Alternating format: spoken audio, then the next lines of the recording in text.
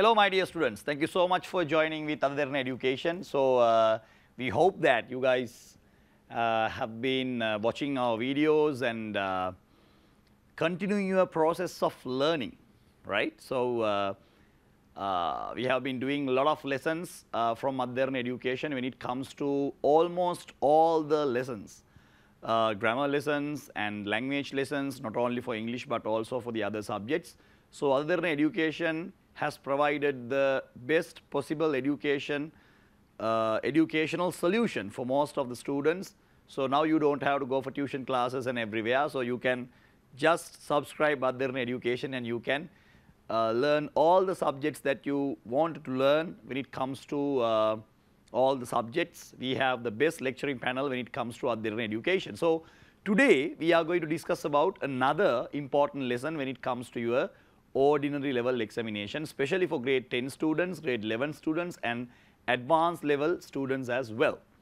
ඔබ සියලු දෙනාම අපි ආදරෙන් පිළිගන්නවා අපේ වැඩසටහන Derana Education වලට. ඉතින් අද අපි කතා කරන්නේත් ඊටාම වැදගත් පාඩමක් ඔබට සාමාන්‍ය පෙළ විභාගයේ ඉංග්‍රීසි භාෂා ප්‍රශ්න පත්‍රයේ ලකුණු ලබා ගැනීමට හැකි වෙන පාඩමක් පහසුවෙන්ම ලකුණු ලබා ගැනීමට හැකි වෙන පාඩමක්. ඉතින් මේක තමයි අපි අද කතා කරන පාඩම දත්ත නිරූපණය නැත්නම් අපි කියනවා data representation කියලා. bar chart, pie chart, Venn diagram, එතනින් ගියාම tables වගේ ප්‍රශ්න තමයි අද අපි සාකච්ඡා කරන්න බලාපොරොත්තු වෙන්නේ. ඔබ දන්නවා සාමාන්‍ය පෙළ විභාගයේ ප්‍රධාන වශයෙන් ගත්තහම රචනා ප්‍රශ්නයට තමයි වැඩිම ලකුණු ප්‍රමාණයක් ලැබෙන්නේ. රචනා ප්‍රශ්නයට තමයි වැඩිම ලකුණු ප්‍රමාණයක් ලැබෙන්නේ. එතකොට රචනා ප්‍රශ්නය හැරුණාම ඊළඟට වැඩිපුරම ලකුණු ප්‍රමාණයක් හම්බෙන්නේ ඔබට ලිපිය නැත්නම් අපි කියනවා letter writing. එහෙම නැත්නම් bar chart නැත්නම් data representation කියන ප්‍රශ්නේ. ඒතර මේ ප්‍රශ්න දෙකම අනිවාර්ය නැහැ කියලා කියන්නේ ඔබ bar graph එක ලියුවොත් ඔබ letter එක ලියන්න ඕනේ නැහැ. ඔබ letter එක ලියනවා නම් bar graph එක ලියන්න ඕනේ නැහැ. එතකොට මේක ඔබට වෛකල්පික ප්‍රශ්න විදියට තමයි ලැබෙන්නේ. ඒතර ගොඩක් ළමයි bar chart එක ලියන්න පෙළඹෙනවා letter writing වලට වඩා. මොකද bar chart එක ලියන්න ලේසි පළවෙනි එක. Because all the information that you need will be given in that particular question. So what you have to do is you have to arrange them properly. අර ඔබට අවශ්‍ය කරන සියලුම තොරතුරු ඒකේ දීලා තියෙනවා. ඒතර ඔබට මොකද්ද කරන්න තියෙන්නේ? ගාන්ට පිළිවෙලට ඒක ලියාගෙන යාම පමණයි සිදු කළ යුත්තේ. ඒක ඊටාම සරලයි. ඊටත් වඩා ඇත්තටම වචන 75ත් වචන 100ත් වගේ ප්‍රමාණයක් තමයි බලාපොරොත්තු වෙන්නේ. ඉතින් ලබා දීලා තියෙන වචන ටික හරියට යුටිලයිස් කරලා ඔබ මේක ලියලා තියෙනවා නම් ඉතින් ලේසියෙන්ම මේ ලකුණු ටික ලබා ගන්න එක මහ දෙයක් නෙමෙයි. ඉතින් ඔබට ඊටාම පහසුවෙන් මේ ලකුණු ලබා ගැනීමේ හැකියාව තියෙනවා. ඒක අමාරුවෙන් කරන්න ඕන දෙයක් නෙමෙයි. හැබැයි මෙන්න මෙහෙම දෙයක් තියෙනවා. When it comes to writing, like when it comes to all this type of essay type questions, then මේ රචනා ලිවීම, ලිපි ලිවීම, bar graph වගේ ප්‍රශ්න ආවහම අපේ ළමයි මතක තියාගන්න ඕනේ මේවා writing නේ. ඒ කියන්නේ ලිවීම තමයි ළමයාගෙන් බලාපොරොත්තු වෙන්නේ. ව්‍යාකරණානුකූලව යම්කිසි මාතෘකාවක් ඔස්සේ ඔබට ලිවීමට හැකියාව තිබෙනවාද නැද්ද? මේ කාරණාවනේ අපි බලන්නේ. හරිද? එතකොට දැන් ඔය ලිවීම කියන එක ප්‍රැක්ටිස් කරන්න නැතුව එක රැයකින් පුළුවන් වෙන්නේ නැහැ. දැන් අපි සිංහල රචනාවක් ගමුකෝ. දැන් අපි සිංහල රචනාවක් ලිව්වත් සිංහල භාෂා ප්‍රශ්න පත්‍රයේ ඔබට කොච්චර ඔබේ ව්‍යාකරණ වැරදි තියෙනවද? නනනල ભેදේ ඔබට පුළුවන්ද? හරිද? ඒත් ඔබට ලියා ගන්න අමාරුයි නේ මේ මව් භාෂාව සිංහල වෙලා සිංහල භාෂා ප්‍රශ්න පත්‍රයේ රචනාවක් ලියන්න ගියත් සමහරවිට ඔබ කතන භාෂාවෙන් ලියනවා, ලිඛිත භාෂාවෙන් ලියන්නේ, උක්ත අනුක්ත ප්‍රශ්න තියෙනවා. ඉතින් ඔබ තේරුම් ගන්න ඔබේ මව් භාෂාව අවුරුදු 11ක් තිස්සේ කතා කරපු මව් භාෂාව සිංහල වෙලත් ඔබට සිංහල රචනාවක් ලියා ගන්න බැහැ කියලා කියන්නේ බැරිකම නෙමෙයි ඇත්තටම ඒකට ප්‍රැක්ටිස් එක නැහැ. So what you have to understand here is that you have to practice this, right? When you practice something, you will definitely identify these are the methods that I have to follow. If you don't practice, what will happen? Then you cannot gain the maximum advantage of that particular question. ඉතින් අන්න එතන තමයි තියෙන්නේ. කියන්නේ ඔබ practice කරන තරමට තමයි ඔබට භාෂාව පුළුවන් වෙන්නේ. භාෂාව නෙමේ ඕනම දෙයක් පුළුවන් වෙන්නේ. හරිද? ඔබ නිරන්තරයෙන්ම සතතා අභ්‍යාසයේ යෙදෙන්න ඕනේ. ඔබ සතතා අභ්‍යාසයේ යෙදෙන තරමට තමයි ඔබට භාෂාවක් නෙමේ ඕනම දෙයක් පුළුවන් වෙන්නේ. ඒ නිසා මේ ප්‍රශ්නෙත් මම ඔබට පැහැදිලි කරන්න කලින්ම කියන්නේ අනිවාර්යයෙන්ම ඔබ මේක පුහුණු විය යුතු පාඩමක්. ඒ කියන්නේ නැවත ලියන්න ඕන පාඩමක්. එකක් දෙකක් ලියලා පුළුවන් වුණාම දැන් මට පුළුවන් කියලා හිතන්න එපා. හරිද? ගණිතයේ ප්‍රශ්න පත්‍රයේ ගත්තත්, ඉංග්‍රීසි ප්‍රශ්න පත්‍රයේ ගත්තත් ඔතන තමයි ප්‍රශ්නේ තියෙන්නේ. එක ගානක් දෙකක් හැදුවාම ඔබ හිතනවා ගණන් පුළුවන් කියලා. හරි? ඒ වගේම මේකෙත් එක bar graph එකක්, එක pie chart එකක් ලියුවා ඔබ හිතනවා දැන් මට පුළුවන් කියලා. එහෙම වෙන්නේ නැහැ. හරිද? ඔබ ලියන තරමට ඔබේ දැනුම් ප්‍රමාණය වැඩි වෙනවා. ඒක තමයි මේකෙදි වෙන්නේ. හොඳයි අපි පාඩමට යන්. අපේ පාඩම අද අපි ඉගෙන ගන්න යන්නේ graphs and charts. මේක අනිවාර්යයෙන්ම ලකුණු ටික ඔබට අරන් යන්න පුළුවන්. හරිද? එහෙනම් කිසිදු කලබලයකට ලක් වෙන්න එපා. ඔබට අනිවාර්යෙන් ලකුණු ටික කිසිම කරදරයකින් තොරව ලබා ගන්න පුළුවන් ප්‍රශ්නයක් මේක. හොඳට අහගෙන ඉන්න කොලයක් පෑනක් අරගෙන ලියා ගන්න. මම හැම වෙලේම කියනවා මේ ඔන්ලයින් පාඨමාලා හා සම්බන්ධ වෙන දරුවන්ට මම හැම වෙලේම කියන දෙයක් තමයි ගොඩක් දරුවෝ මැසිවිලි නගනවා ඔන්ලයින් අපිට හරියන්නේ නැහැ, ගුරුවරයා ළඟ ඉන්නවා වගේ නෑ, අපිට හරියට මේක කරගන්න විදියක් නෑ, ඒ නිසා අපි ෆිසිකල් ක්ලාස් වලට කැමතියි කියලා. ඒකේ වැරද්දක් නෑ. ඒකේ කිසිම වැරද්දක් නෑ. හැබැයි ඔන්ලයින් අධ්‍යාපනය නැත්නම් YouTube හරහා හෝ වෙන යම් දෙයකින් ඔබ අධ්‍යාපනය ලබනවා නම් ඒක ඊටාම සාර්ථක ක්‍රමයක්. හැබැයි ඔබේ පැත්තෙන් තමයි යම් දේවල් ටිකක් වෙන්න ඕනේ. මුලින්ම ඔබ සූදානම් වෙන්න. ඔබ සූදානම් වෙන්නේ නැතුව මේ පාඩම් මාලා එක්ක සම්බන්ධ වෙන්න එපා. තේරුමක් නැහැ. මොකද අපි ඔබට සූදානම් වෙලා තමයි මෙතනට එන්නේ. ඒ නිසා ඔබගේ සූදානම් වීමත් අතිශය වැදගත්. ඒ හින්දා පෑනක් කොලයක් අරගෙන ඔබ ලෑස්ති වෙන්න. මේවා ලියා ගන්න. හරිද? නැත්නම් නිකම් මේක දිහා බලන් හිඳීම තුලින් ඔබට කිසිම සෙතක් අත් වෙන්නේ නැහැ.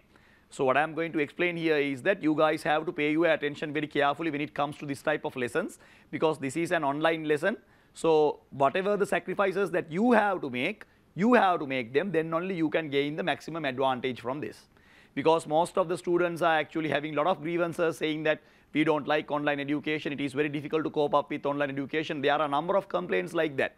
But what I am trying to tell you guys is that in online education, your sacrifice is the most important thing, right? So when you can sacrifice, when you can commit to that, definitely you can take the maximum advantage from that, maximum benefit from that, right? Enisa, you have to get ready, you have to prepare, right? Otherwise, this is not something that you are going to gain something, right? Making ඔබට කිසිම දෙයක් ලබා ගන්න නම් පුළුවන් වෙන්නේ. එහෙනම් පාඩමට යමු. bar graph සහ pie charts කියන පාඩම. right. ආරම්භ කරපු ගමන්ම මම ඔබේ අවධානය රැගෙන යන්න කැමතියි. මම හිතනවා ඔබට තිරය දිස් වෙනවා කියලා.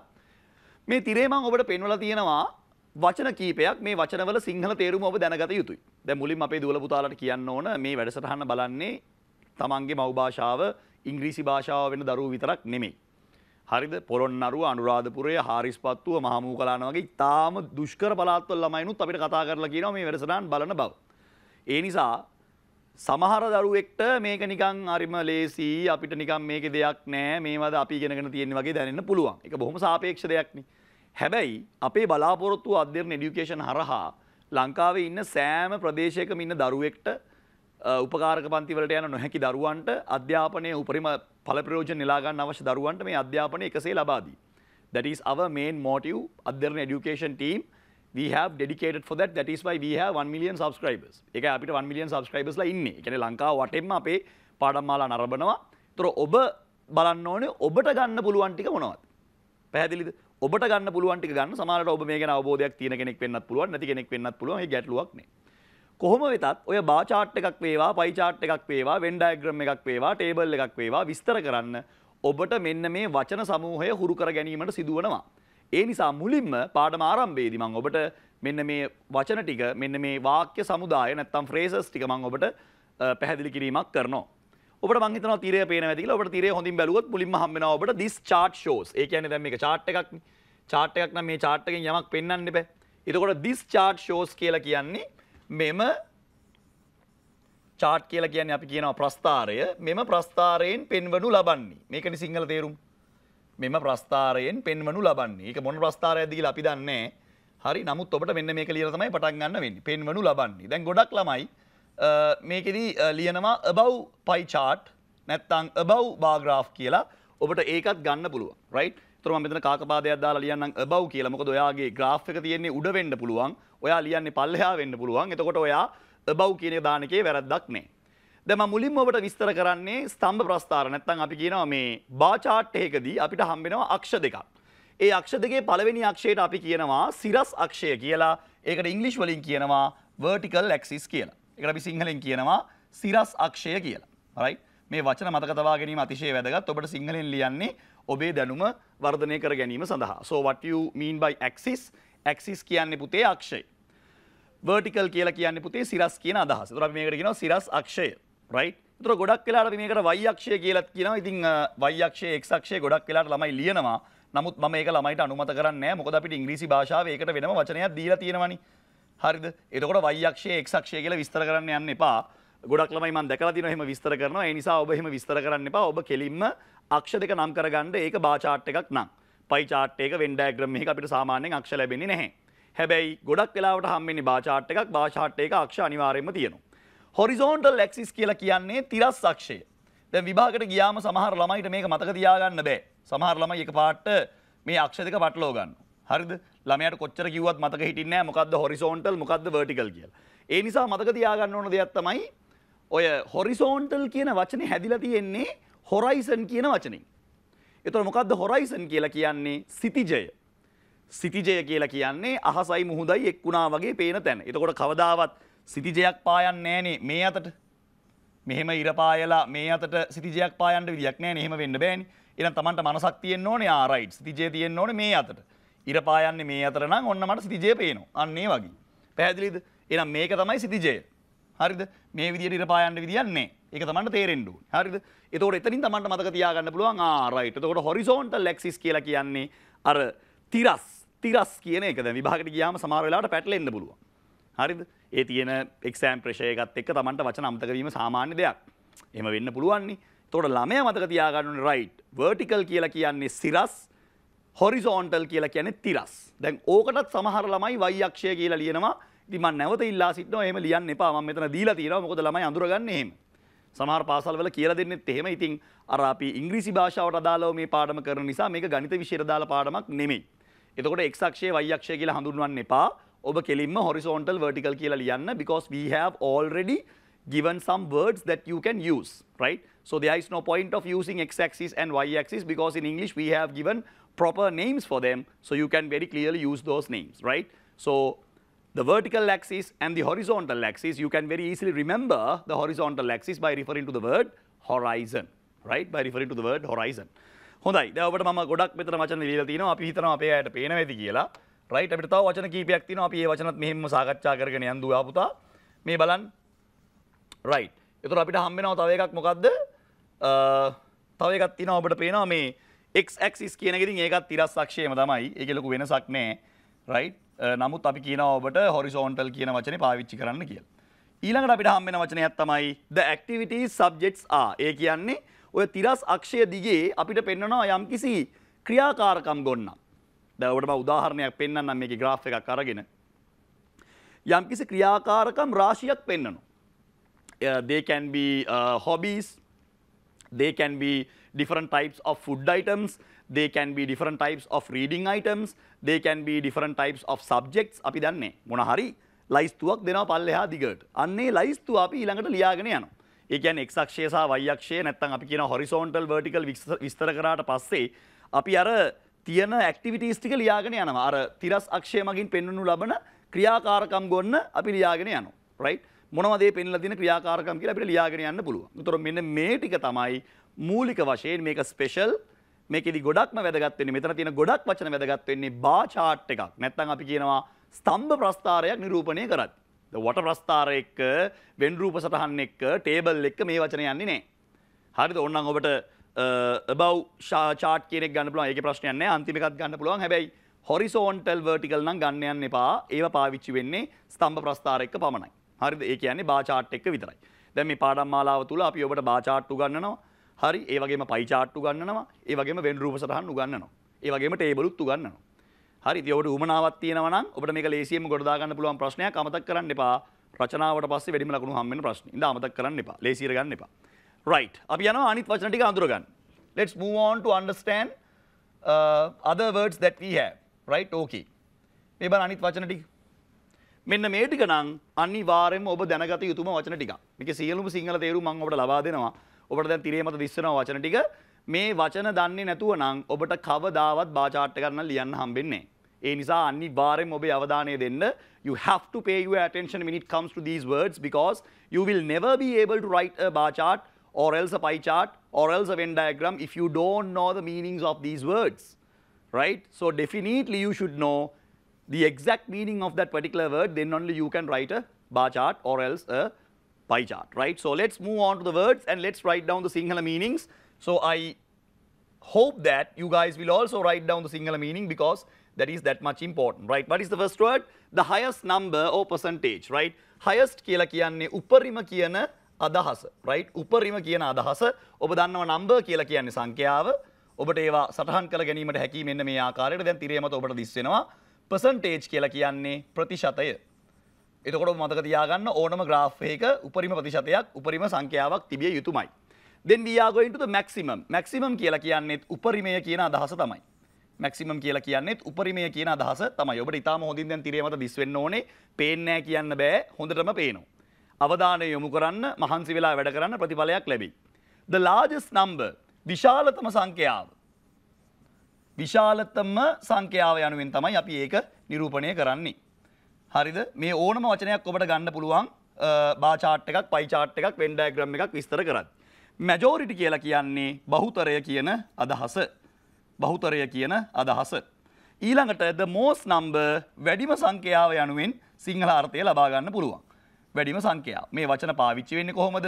දාලා ලියන්නේ කොහොමද? ඒකට දාලා ව්‍යාකරණය මොකද්ද? ඒ සියල්ලම ඔබට කියලා දෙනවා. The most popular කියලා කියන්නේ වැඩිම ජනප්‍රියත්වයක් සහිත. වැඩිම ජනප්‍රියත්වයක් සහිත. right? ඒතර ඔබට පේනවා මේ වචන ඔක්කොම වැඩිම උපරිම කියන අදහසට සමගාමීව යන වචන බව. දැන් ඔබට සිංහල තේරුම් ටික සියල්ලම මම ලියලා තියෙනවා. කිසිම දරුවෙක්ට කියන්න බෑ තේරුණේ නෑ කියලා. එහෙම කියන්න ඔබට අයිතියක් නෑ. මොකද පාවිච්චි කරන්නේ උපරිම තාක්ෂණي. හරි? එතකොට සාමාන්‍ය පන්ති මාලාවක මේක වෙනස් වෙනවා කියලා මම කියන්නේ නැහැ. ඒතර අපි පාවිච්චි කරන්නේ හොඳම තාක්ෂණය හැම ළමයෙකුටම පැහැදිලිව තේරුම් ගන්න. දැන් බෝඩ් එකේ ලියනකොට කියන්න පුළුවන් අකුරු පේන්නේ නැහැ නේ. එක එක ප්‍රශ්නනේ ඔබට. සර්ගේ අකුරු තේරෙන්නේ නැහැ. අපිට පේන්නේ නැහැ. අපිට ඇහුන්නේ නැහැ. පන්තියේ අන්තිමට ඉඳගත්තේ. ඔය වගේ විවිධ ප්‍රශ්න ඔබට තියෙනවානේ පන්ති මාලා කරන්න ගියාම. එක එක දරුවන්ට එක එක ප්‍රශ්න. සර් උගන්වනවා වේගය වැඩි. මට පැහැදිලි නෑ. මම උගන්වනවා වේගය වැඩි නම් ඔබට කරන්න තියෙන්නේ YouTube එකට ගියා අධ්‍යයන এডুকেෂන් subscribe කරා වීඩියෝ එක නැවත බැලුවා. 10 12 පාරක් හරි බලන්න පුළුවන්. එතකොට ඒ ගානට ඒක ගානට වේගය බැලන්ස් කරගෙන Tamanට නැවත නැවත බලන්න පුළුවන්. ඒ නිසා මේ වැඩක් නැහැ ලංකාව වගේ රටක නිදහසට කරුණු කියලා. හරිද? නිදහසට කරුණු කියලා වැඩක් නැහැ. right? අපිට ලයිට් තිබුණේ නැහැ. අපිට පාඩම් කරන්න වෙලාවක් හම්බුන්නේ නැහැ. රටේ ආර්ථික ප්‍රශ්න තිබුණා. ඒක අපිට වැඩක් නැහැ. ඒක මිනිස්සුන්ට වැඩකුත් නැහැ. අපි හැමෝම දන්නවනේ ඒක. අපි හැමෝම දන්නවා ඒක ඔබ අමාරුවෙන් ඉගෙන ගන්න. ඔබ මාර ප්‍රශ්න ගොඩක හිටියේ. ඔබ සෑහෙන ප්‍රශ්න වලට මුහුණ දුන්නා. ඒක අපි දන්නවා. ඒක අලුතෙන් ඔබ කියන්න ඕන දෙයක් නෙමෙයි. අපි දන්නවා. නමුත් ඒවා නිදහසට කාරණා නෙමෙයි. සාමාන්‍ය පෙළ වේවා උසස් පෙළ වේවා හොඳට තේරුම් ගන්න. ඒවා නිදහසට කාරණා නෙමෙයි. අවුරුදු 10කට කලින් අවුරුදු 15කට කලින් අපිට අධ්‍යයන এডুকেෂන් තිබුණේ නැහැ. ඒතර ඒ ළමයිට එහෙනම් කොහොම දේවල් කියන්න පුළුවන්ද? අපිට මේවා තිබ්බනම් අද අපි මෙතන නෙමෙයි ඉන්නේ. ඊළඟ ඒ තර්කේ මේ ළමයිටත් ගේන්න පුළුවන්. අපිට මේවා තිබුණේ නැහැ. මේවා තිබ්බනම් අපි මෙහෙම තැනක තමයි ඉන්නේ. ඒ නිසා ඔබට හැම වෙලේම අවස්ථාවක් ලැබෙනවා. ඒ අවස්ථාවෙන් උපරිම ප්‍රයෝජනෙ ගන්නවද නැද්ද කියන එක තමයි ඔබ හිතන්න ඕනේ. right? It is your choice whether you are going to take the maximum advantage from whatever the opportunity that you get, and there is no point of telling, right, so many alternatives or options or whatever the problems that you face, because none of these things are actually going to affect your future. වැඩක් නෑ මේ දේවල් කියලා. හරි. මෙන්න වචන ටික ඔබට තිරේ මත නැවත දිස් වෙයි. අපිට සමීප රූපයක් දෙන්න. මෙන්න. හරිද? සේරම ටික බලා ගන්න. ඔක්කොම ටිකේ සිංහල තේරුම් ටික ලියාගත්තත් කවදාවත් පාඩුවක් වෙන්නේ නෑ. මේ හැම වචනයක්ම අපිට බා chart එක, pie chart එක විස්තර කරන්න උදව් වෙන වචන පුතේ. මේ ඔක්කොම පෙන්නලා තියෙන්නේ වැඩිම අදහස කියන එක. උපරිම ප්‍රතිශතය, උපරිම සංඛ්‍යාව, විශාලතම සංඛ්‍යාව, බහුතරය, වැඩිම ජනප්‍රියත්වය, අන්න ඒ වගේ තමයි පෙන්නලා තියෙන්නේ. හොඳයි, දැන් අපි යමු මේකේ අනෙකුත් කොටස් ටික ඉගෙන ගන්න මෙන්න මේ ආකාරයට. කොහොමද? මේ බලන්න. වැඩිම අගයක් තියෙනවා වගේම හොඳට මතක තියාගන්න. ඔබට දැන් තිරේ මත පේනවා ඕනම එකක අඩුම අගයකුත් තියෙනවා. ඔබට දැන් ඊටාම හොඳින් ඒක තිරේ මත දිස් වෙනවා. අපි බලාගෙන යමු. least number කියලා කියන්නේ අවම සංඛ්‍යාව. least number යනුවෙන් සඳහන් කරන්නේ අවම සංඛ්‍යාව. ඔබට දැන් තිරේ මත ඒක මම ලියනවා. අපේ දරුවන්ට ඒවා සිංහලෙන් ලියා ගැනීමට හැකියාව තිබෙනවා. smallest number කියලා කියන්නේ කුඩාම සංඛ්‍යාව. කුඩාම සංඛ්‍යාව. හරි? 10 ශ්‍රේණියේ ළමයිට අතිශය වැදගත්. ඔබ දන්නවා ඔබට කොච්චර මේ පාඩම වැදගත්ද කියලා මම කියන්න ඕනේ නැහැ. minority කියන්නේ සුළුතරය. majority කියන්නේ බහුතරය නම් minority කියන්නේ සුළුතරය. lowest percentage කියන්නේ අවම ප්‍රතිශතය. අවම ප්‍රතිශතය. අවම ප්‍රතිශතය. හරි? අවම ප්‍රතිශතය. අපි ඉදිරියට යමු. the least popular ජනප්‍රියත්වයෙන් අවම. ජනප්‍රියත්වයෙන් අවම. හරි? ජනප්‍රියත්වයෙන් අවම. ජනප්‍රියත්වයෙන් අවම. හොඳයි, අපි ඉදිරියට යමු. minimum number අවම සංඛ්‍යාව. minimum number අවම සංඛ්‍යාව. මෙන්න මේවා තමයි ඔබට අපි වචන විදියට ගත්තේ. දැන් ඔබට පේනවා මෙතන අර කලින් ගත්තා වගේ උපරිම සංඛ්‍යාව වගේම අවම සංඛ්‍යාවක් තියෙනවා. Now in the previous slide we discussed about the words that you can use in order to show the maximum, in order to show the highest, in order to show the majority. And in this particular slide you can understand we have minority as well, the smallest number as well, right? The least number as well. ඉතින් මේ වචනවල සිංහල තේරුම් එක්ක මේක ලියා ගැනීම අතිශය වැදගත්. ඒ අවබෝධය ඔබ තුල තිබිය යුතුමයි. හොඳයි අපි යමු තවත් වචන කීපයකට. මේ බලන්න. right. මේ බලන්න මේ වචන. නැවතත් ඔබට වචන කීපයක් මම ලබා දීලා තියෙනවා. හොඳින් බලන්න. equal, similar, same, many, a few. මොනවද මේ වචන? බලමු අපි. equal, similar, same කියලා කියන්නේ මොනවාද? සමානාගය නිරූපණය කරන්න ගන්න අවස්ථාව. සමානාගය. හරි? සමානාගය. many කියලා කියන්නේ දෙවනුවට තියෙන වැඩිම අගය. දෙවනුවට ඇති වැඩිම අගය. දෙවනුවට ඇති වැඩිම අගය. හරි? දෙවනුවට ඇති වැඩිම අගය. ඊළඟට ඔබට හම්බ වෙනවා a few, දෙවනුවට ඇති අඩුම අගය. මේක few කියලාත් පාවිච්චි වෙනවා, a few කියලාත් පාවිච්චි වෙනවා. දෙවනුවට ඇති අඩුම අගය. දෙවනියට හරි?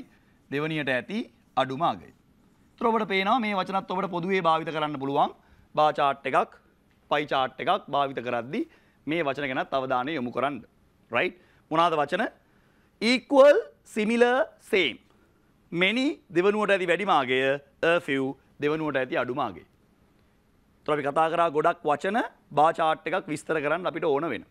ඇයි දැන් මේ වචන ටික ඔයත් එක්ක කතා කරේ? ඒ වචනවල සිංහල තේරුම ඔබ නිශ්චිතවම දැනගත යුතුමයි. නැත්නම් ඔබට මේ පාඩමේ මේ graph එක වචන 75ත් 100ත් අතර ලියන්න වෙන්නේ නැහැ. ඊටාම සරලව වාක්‍ය මට්ටමේ ඉඳලා ඡේදයක් යනකම්ම අපි මේක ඔබට පැහැදිලිව කියලා දෙනවා. මුලින්ම ඔයා වාක්‍ය විදියට මේක ලියන්න ඕනේ කොහොමද කියලා අපි පෙන්නනවා. ඊට පස්සේ අපි පෙන්නනවා මේක ඔයා ඡේදයකට හරවගන්නේ කොහොමද කියලා. ඒ දැනුම ඔබට කොච්චර වැදගත්ද කියලා ඔබට තේරෙයි ඔබ මේක සාමාන්‍ය පෙළ විභාගයට ලියනකොට. ඒ සම්බන්ධයෙන් ඉගෙන ගමු මේ පුංචි විරාමයෙන් පස්සේ.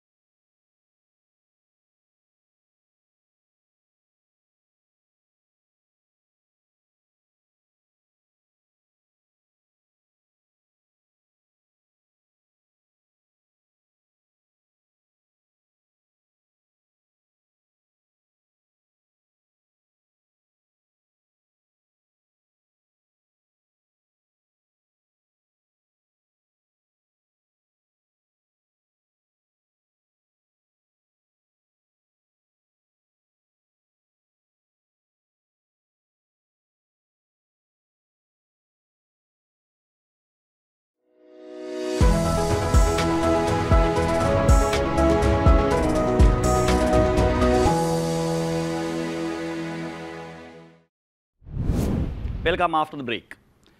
Today we are talking about one of the major lessons when it comes to your ordinary level examination, that is how to describe a bar chart, how to describe a pie chart, Venn diagram, or else a table. So up to now we discussed what are the important vocabulary words that you need when it comes to describe this kind of graphs. So we explained you important words, how to use these words, and what kind of paragraph that you have to write will be explained later. So make sure to write down all the important words, and we have explained in both Sinhala medium and English medium, so all the students can get the maximum advantage from this.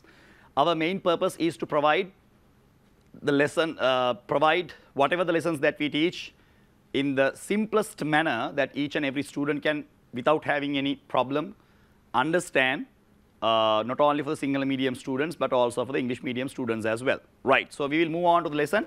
So we have been discussing about the words, right? So these vocabulary words, right, that we have used actually, right? So we discussed about the, before the break we discussed about set of words.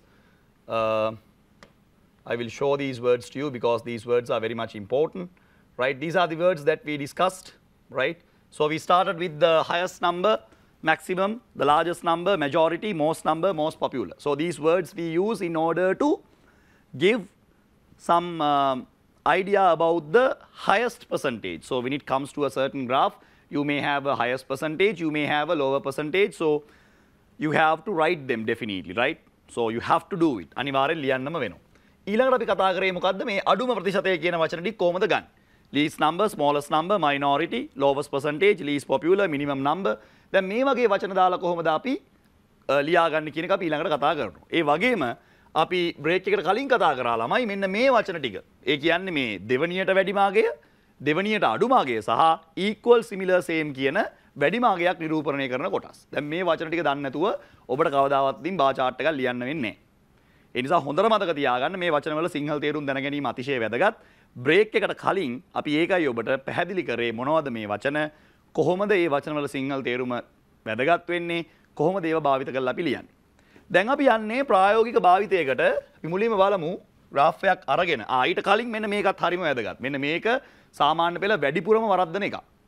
හරිද? මේක ගොඩාක් confuse කරගන්න තැනක්. ඒ නිසා මම මේක තාම සරලව ඔබට නිරූපණය කරන්න බලාපොරොත්තු වෙනවා. මෙන්න මේ වචන තුනේම තේරුම එකයි. හැබැයි මේක භාවිත කරන්න ගියාම our students they face number of confusions, right? ගොඩාක් කට්ටිය මේක එක එක විදියට පාවිච්චි කරනවා. ඉතින් ඒ නිසා සෑහෙන ප්‍රශ්න වලට මේක හේතු වෙනවා. ඒ නිසා මේක නම් පුතේ පොතක ලියාගත්තත් අවුලක් වෙන්නේ නැහැ. මොකද දන්නවද? 10 වසරෙන් මේක ඉවර වෙන්නේ නැහැ. 11 වසරෙන් මේක ඉවර වෙන්නේ නැහැ. ජෙනරල් ඉංග්‍රීසි ප්‍රශ්න පත්‍රයේ අනිවාර්යයෙන්ම ඔබට දැන් මේ වෙනකොට සමරයිසින් කියන කොටස අයින් කරලා තියෙන අලුත් ප්‍රශ්න පත්‍රයේ ඔබට අනිවාර්යයෙන්ම බාර් chart එකක් එනවාමයි. උසස් පෙළ ප්‍රශ්න පත්‍රයේ බාර් chart එක වෛකල්පිත නැහැ. බාර් chart එක අනිවාර්යයි. ඔබ අනිවාර්යෙන් ලිවිය යුතුමයි. right? A level general English paper එක ගැන මම මේ කතා කරන්නේ. ඒකෙදි ඔබට අනිවාර්යයෙන්ම ලියන්න වෙනවා, කිසිදු සමාවක් නැහැ. එතකොට මෙන්න මේ වචන ගැන ඔබට අවධානයක්, අවබෝධයක් තිබුණ නැත්නම් you will face number of problems. So first and foremost you have to pay your attention to these words, because when it comes to ordinary level examination, most of the students they make a lot of confusions. They have a lot of confusions when it comes to this type of words, right? So let's pay attention to the words. We have more popular than, higher than, more than. මේ ඔක්කොම වල සිංහල තේරුම වඩා වැඩි කියන එක. හරි? වඩා වැඩි කියන එක. මම හිතනවා ඔබට පේන වෙති කියලා. වඩා වැඩි කියන එක ඔබට මම මේ සංකේතයක් පෙන්නලා තිනවා බලන්න. මේ කට ඇරිච්ච පැත්තට තමයි වැඩි අගය දාන්න ඕනේ, ධන ලකුණු. කට වැහිච්ච පැත්තට තමයි අඩු අගය එන්නේ. ඒතර මේ තුනේම තියෙන්නේ එකම තේරුමනේ. more popular than, ජනප්‍රියත්වයෙන් වඩා වැඩි. higher than, වඩා වැඩි. more than, වඩා වැඩි. ඒතර මේ තුනම පාවිච්චි වෙන්නේ සංසන්දනාත්මකව වඩා වැඩි කියන අර්ථය නිරූපණය කරන්න. එතකොට ඕගොල්ලෝ ඉස්සරහින් ලියන්න ඕන වැඩි අගය මේ ධන ලකුණෙන් පෙන්වන්නේ ඒක. ඊළඟට දාගත්ත වචනේ මොකක්ද වචනේ? more popular than, higher than, more than තුනෙන් ඕන එකක් දාගන්න. දාගෙන පිටිපස්සෙන් ලියන්න ඕනේ ඊට වඩා අඩු එකක් මේ ඍණ ලකුණෙන් පෙන්වලා තියෙන්නේ ඒක. ඒකෙම විරුද්ධ එක තමයි පල්ලෙහා තියෙන්නේ. හොඳට බලන්න. right? less popular than, lower than, less than. දැන් එතන මොකද්ද වෙලා තියෙන්නේ? ඔබට පේනවා සංකේතය මම නිරූපණය කරලා තිනවා. ඉදිරියෙන් ලියන්න ඕනේ ඍණාගයක්. ඊට පිටිපස්සෙන් එන්න ඕනේ ඊට වඩා වැඩි ධනාගයක්. ඒතර අපි ඒකට කියනවා වඩා අඩු කියලා. මෙන්න මේක සාමාන්‍ය පෙළ විභාගෙදී බාර් ග්‍රාෆ්ස් ගත්තම ළමයි 160ක්ම වරද්දලා දානවා. මේ කම්පැරිසන් එක නැතුව කොටින්ම කිව්වොත් බාර් ග්‍රාෆ් එක ලියලා වැඩකුත් නැහැ. හරි සරලව කිව්වොත් මේ කම්පැරිසන් එක කරන්න නැතුව බාර් ග්‍රාෆ් එක ලියන්න එපා. ලියලා වැඩක් නැහැ. ලකුණු දෙන්නේ තේරුමක් නැහැ. right? ඒ නිසා සංසන්දන අවස්ථාවේදී මේ වචන දෙකේ තේරුම් දෙක තේරුම් ගත්තේ නැත්නම් ඔබට එය සෑහෙන බරපතල ප්‍රශ්නයක් බවට සාමාන්‍ය පෙළ විභාගයේ ප්‍රශ්න පත්‍රයේදී පත් වෙනවා. ඒ ඉන්න සංසන්දනය ඉගෙන ගන්න පුළුවන් සරලම ක්‍රමය තමයි සංකේත හරහා මේක අධ්‍යයනය කිරීම. So when it comes to your ordinary level examination, if you are going to do the comparison, when it comes to a question related to bar graph, pie chart, Venn diagram or any other chart, make sure to remember, doesn't matter whether you are doing O levels or A levels, comparison is a must. If you don't know these words, you will never be able to do the comparison. Simple as that. මේ වචන දන්නේ නැත්නම් comparison එක කරන්න බෑ. හරි සරලයි. ඒකයි මේ සංකේතාත්මකව පෙන්වන්නේ. මේ සංකේත වලින් පෙන්නුවත් සර් අපිට අමාරුයි. එහෙම වෙන්න බෑනේ පුතේ. එහෙම වෙන්න බෑ. ඔබට මේ තිරය පේනවද බලන්න ඉස්සෙල්ලා? තිරය හොඳට බලන්න. දැන් පේනවා. දැන් බලන්න එක පැත්තක තියෙනවා කට ඇරලා. ඔව් සර් පේනවා. ඒ පැත්තේ ලියන්න ඕනේ වැඩි අගේ. එතනම තියෙනවා එහා පැත්තේ අඩු අගේ. කට වැහිච්ච පැත්ත අඩු අගේ. එතකොට ඒකට මොකද්ද කියන්නේ? එක්ක more popular than, එක්ක higher than, එක්ක more than. දැන් අනිත් එක බලන්න. අනිත් එකේ තියෙනවා ඒකේ විරුද්ධ අතට less popular than, lower than, less than. දැන් ඔහොම පෙන්නලත් ඔබට තේරුම් ගන්න බෑ කියන්නම් පුතා. එතනින් එහාට කියලා දෙන්න බෑ. දැන් ටීචර් උගන්වනකොට අපිට තේරෙන්නේ නෑ සර්. ටීචර් ඡේදයක් වගේ ලියාගෙන ගියා. පැහැදිලිත් කරා. මනසට ගියේ නෑ සර්. ඕක තමයි ගැටලුව. දැන් අපි දන්නවනේ පොදු ගැටලු. ඔතන පොදු ගැටලු. මේ වගේ රූපසරහනකින් පෙන්නලත් ඔබට තේරුම් ගන්න බැරනම් අපි මොකද්ද කරන්නේ? රූපසරහනෙන් පෙන්නනවා ඔබට මෙන්න මෙහෙමයි තියෙන්නේ කියලා. හරිද? તો රූපසරහන ඔබ දැක්කම ඔබට තේරෙනවා රයිට් වැඩි අගය අඩු අගය සංසන්දනය. ඒක අතිශය වැදගත්. මේකට අවධානය යොමු කළ යුතුමයි. කිසිදු සමාවක් නැහැ. අවධානය දෙන්න ඕන. අතිශය වැදගත් ඈ. අතිශය වැදගත්. සංසන්දනය අතිශය වැදගත්. දැන් මේ වෙනකොට කොටස් කීපයක් කතා කළා. මොනවද කතා කරපු කොටස්? මුලින්ම කතා කරා වැඩිමාගයන් ගැන. මතකද? වැඩිමාගයන්, how to represent the highest amounts. What are the different types of words that we can use in order to find out the highest amount? Highest amount, right? Highest percentage, highest number.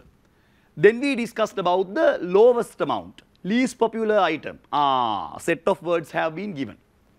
Then we discussed about many, a few, equal, right? Another set of words that we will use to describe our bar chart or pie chart. Very important, pay your attention. Then we discussed about comparison. Comparison, one of the most important parts that you have to pay your attention. Comparison එක කියලා කියන්නේ අතිශය වැදගත් කොටසක්. ඒකෙදී අපි වචන තුනක් කතා කරා. එකකට තුන ගානේ කතා කරා. ඔබට මතක ඇති. ඒ වචන තුනෙන්ම අපි සංකේතාත්මකව ඔබට පෙන්නවා මෙහෙමයි මේ සංකේතය භාවිත කරන්න කියලා. ඔබ හිතන්නේ මේක සාමාන්‍ය පෙළට විතරක් පොදුයි කියලාද? නෑ, ඔබ අධ්‍යාපනයේ හදාරන ශිෂ්‍යයෙක් නම් ඔබ සාමාන්‍ය පෙළ කරායින් පස්සේ උසස් පෙළත් කරනවනේ. දැන් උසස් පෙළ දරුවොත් මේක බලන්න ඇතිනේ. සමහරවල් සහෝදරයා බලන්න ඇති, සහෝදරිය බලන්න ඇති. ඔබටත් මේක තියෙනවා. ඔබ හිතන් හිටියට ඔබ දන්නවා කියලා ඔබ දන්නේ. ඉතින් ඔබටත් මේක තියෙනවා. උසස් පෙළ විභාගයේ ජෙනරල් ඉංග්‍රීසි ප්‍රශ්න පත්‍රයේ මේක අනිවාර්ය ප්‍රශ්නයක්. එතකොට සංසන්දනය ගැන අවබෝධයක් නැත්නම් එයාට මේක කවදාවත් කරන්න වෙන්නේ නැහැ. ජීවිතේට කරන්න බෑ. ඒ නිසා අවබෝධය වැදගත්. ඒ වචන ලියා ගන්න, ඒව සංසන්දනය වෙන ආකාරය බලමු එන්න අපිත් එක්ක. මේක ලියන්නේ කොහොමද? දැන් ඔබට පෙන්වන්න හදන්නේ මේක ලියන විදිය. හරි? මේක ලියන්නේ කොහොමද කියලා බලමු. ඔබට සමීප රූපයක් ලැබෙයි. බලන්න පේනවද කියලා? ඔන්න ඔබට පේනවා. හොඳට බලන්න. සමීප රූපයේ දෙස ඔබේ අවධානය යොමු කිරීම අතිශය වැදගත්. ඇයි සර් එහෙම කියන්නේ? ඇයි එහෙම කියන්නේ බලන්න ඇයි කියලා. සමහර අවස්ථාවල ඊතල උඩටත්, සමහර අවස්ථාවල ඊතල යටටත් නිරූපණය කර ඇත. හොඳට ඇස් දෙක අරලා බලන්න පේනවද කියලා. more than කියන වචනේ පාවිච්චි කරලා තියෙන විදිය බලන්න. The students like. Students බහුවචනයි. ඒ නිසා ක්‍රියාපදයට s එකක් දාන්න බෑ. තිරය පමණක් පෙන්වන්න අපව පෙන්වන්න එපා. තිරයෙන් අපිට පුළුවන් ඒගලන්ට උගන්නන්න. The students පේනවද? ඔව් සර් පේනවා. බහුවචන බව පේනවද? ඔව් සර් පේනවා. ඒකට like කියලා තියෙන්නේ ඇයි? like කියලා තියෙන්නේ සර් මේ students බහුවචන නිසා. එතකොට ළමෙක් අහනවා සර් likes දාලා ලියන්න බැරිද? බෑනි පුතේ. ඇයි බැරි? නෑ students බහුවචනනේ. එතකොට සර් student කියලා තිබ්බනම් එතකොට පුළුවන් නේ. පුළුවන් නේ සර්. ඔව් පුළුවන්. එතකොට පුළුවන්. දැන් පාඩම මේක නෙමෙයි පුතේ. ඔව් සර්. මොකද්ද පාඩම? එකක් තියෙනවා more than එක ඉදිරියෙන් ඔබට පේනවා රතු පාට ඊතලය උඩට. ඒ කියන්නේ මොකද්ද? වැඩි අගය මුලින් ලියන්න. ඒක පේන්නේ නැහැ නේ සර්. පේන්නේ නැත්තම් බලන්න. පේන්නේ නැත්තම් බලන්න ඈ. දැන් පේන්න ඕන. දැන් පේනවද මේ? දැන් ඔන්න සර්කල් උනා දැක්කද? ඒ කියන්නේ මොකද්ද කියන්නේ? ඒ කියන්නේ ඒක උඩට ලියන්න වැඩි අගේ. වැඩි අගේ මුලින් ලියන්න පස්සේ පාවිච්චි කරන්න more than මෙන්න සංකේතය. මෙන්න සංකේතය. වැඩි අගේ උඩට ලිව්වා පිටිපස්සෙන් අඩු අගේ ලියන්න අමතක කරන්න එපා කියලායි කියන්නේ. සංසන්දනයේදී මොකද්ද වචනේ more than. කලින් සර් පෙන්නුවට තේරුන්නේ නැහැ. දැන් තමයි සර් චුට්ටක් තේරෙන්නේ. බොහොම හොඳයි. දැන් චුට්ටක් හරි තේරෙන එක ගැන සතුටු වෙන්න. ඊළඟට the students like less than. හොඳින් බලන්න. අවධානය අතිශය වැදගත්. හරිද? less than. ඒ කියන්නේ මොකද්ද? අඩු එක මුලින් ලියන්න, වැඩි එක පිටිපස්සෙන් ලියන්න. මෙහෙමත් කියලා ඔබට තේරෙන්නේ නැත්නම් පුතා මං හිතන්නේ නැහැ ඔබට සාමාන්‍ය පෙළ සමත් වෙන්න පුළුවන් වෙයි කියලා. අතිශය සරලයි අතිශය සරලයි. තව එන්න. තව මොනවද? ඇතැම් අවස්ථාවල more popular than වගේ පාවිච්චි කරනවා නම් ජනප්‍රියත්වයෙන් වඩා වැඩි. ඒත් වඩා වැඩි කියන අර්ථය නිසා වැඩි අගය මුලට ගේන්න. වැඩි අගය මුලට ගේන්න. අඩු අගය පිටිපස්සට යවන්න. හරි? පේනව නේද? ඔව් සර් පේනවා. දැන් තේරෙනවා සර්. හොඳයි. බොහොම හොඳයි. ඊළඟට ඒකෙම අනිත් පැත්ත ලියනවා නම් අඩු අගය ගන්න මුලට වැඩි අගය යවන්න පිටිපස්සට. ඔච්චරයි තියෙන්නේ. ඉතින් ඔය ගැන අවධානය ඔබට තිබෙනවා නම් ඊටාම සරලයි. තවත් ක්‍රමවේදයක් තමයි මේ අවසාන එක the number of students who likes මෙතනට ආවා වැඩි අගය මුලට අඩු අගය පිටිපස්සට. ඒතර ඔබට පේනවා මේ more than less than භාවිත කරන ආකාරය. හරිද? දැන් කලින් එකට වඩා තේරෙන්න බෑ. කලින් එකේ නිකන් මෙයා මේම ඉරි දෙකක් ඇඳලා සර් කියලා දුන්නා මගේ මනසට නම් ආවේ නෑ. ඊට පස්සේ ඔබට මේ පෙන්වන එකක් නැවතත් ඉරේ මත දිස් වෙයි ඒක. හොඳට බලන්න. මෙන්න මේ පෙන්නලා තියෙන එක ඒකත් ඔබට තේරෙන්නේ නැහැ කියන්නේ නම් එහෙම වෙන්න විදියක් නැහැ. ඒක වෙන්න බැරි වැඩක්. ඒ කියන්නේ උදාහරණය සමග රතු පැහැයෙන් ඔබට පෙන්වා තිබෙනවා වැඩි අගයන් සහ අඩු අගයන් භාවිත කරන ආකාරය. ඉතින් එහෙමත් පෙන්ලා ඔබට තේරුම් ගන්න බැරි නම් ඔබේ අවධානයේ ප්‍රශ්නයක් තමයි තියෙන්නේ. හරිද? අපේ පැහැදිලි කිරීමේ ප්‍රශ්නයක් නෙමෙයි තියෙන්නේ. මොකද තාක්ෂණය උපරිමයෙන් පාවිච්චි කරලා තියෙනවා. ඔබට තේරුම් ගැනීමේ ප්‍රශ්නයක් තියෙනවා. ඒ නිසා අන්න ඒකයි අපි කියන්නේ අවධානය වැදගත්. අවධානය වැදගත්. හරිද? වේගෙන් උගන්වනවා කියලා එකක් නෑ. සමහර ළමයිට තියෙන ප්‍රශ්නය වේගෙන් උගන්වනවා. ඒතොර අපිට අල්ල ගන්න අමාරුයි. නෑ වේගෙන් උගන්වනවා කියන එකේ අනිත් පැත්ත හිතන්න. වේගෙන් උගන්වනවා කියන එකේ අනිත් පැත්ත හිතන්න. වේගෙන් උගන්වනවා කියලා කියන්නේ ඔබ ඉගෙන ගන්නේ ඔබ වැඩ කරන්නේ ඊට සාපේක්ෂව හෙමින් කියන එකනේ. ඔබ ඔබේ වේගය හදා ගන්න ඕනේ නැද්ද? ඔබ ගුරුවරයාගේ වේගය අඩු කරනවට වඩා ඔබ හිතන්නේ නැද්ද මම මගේ වේගය මේ මට්ටමට හදාගන්න එක වඩා හොඳයි කියලා.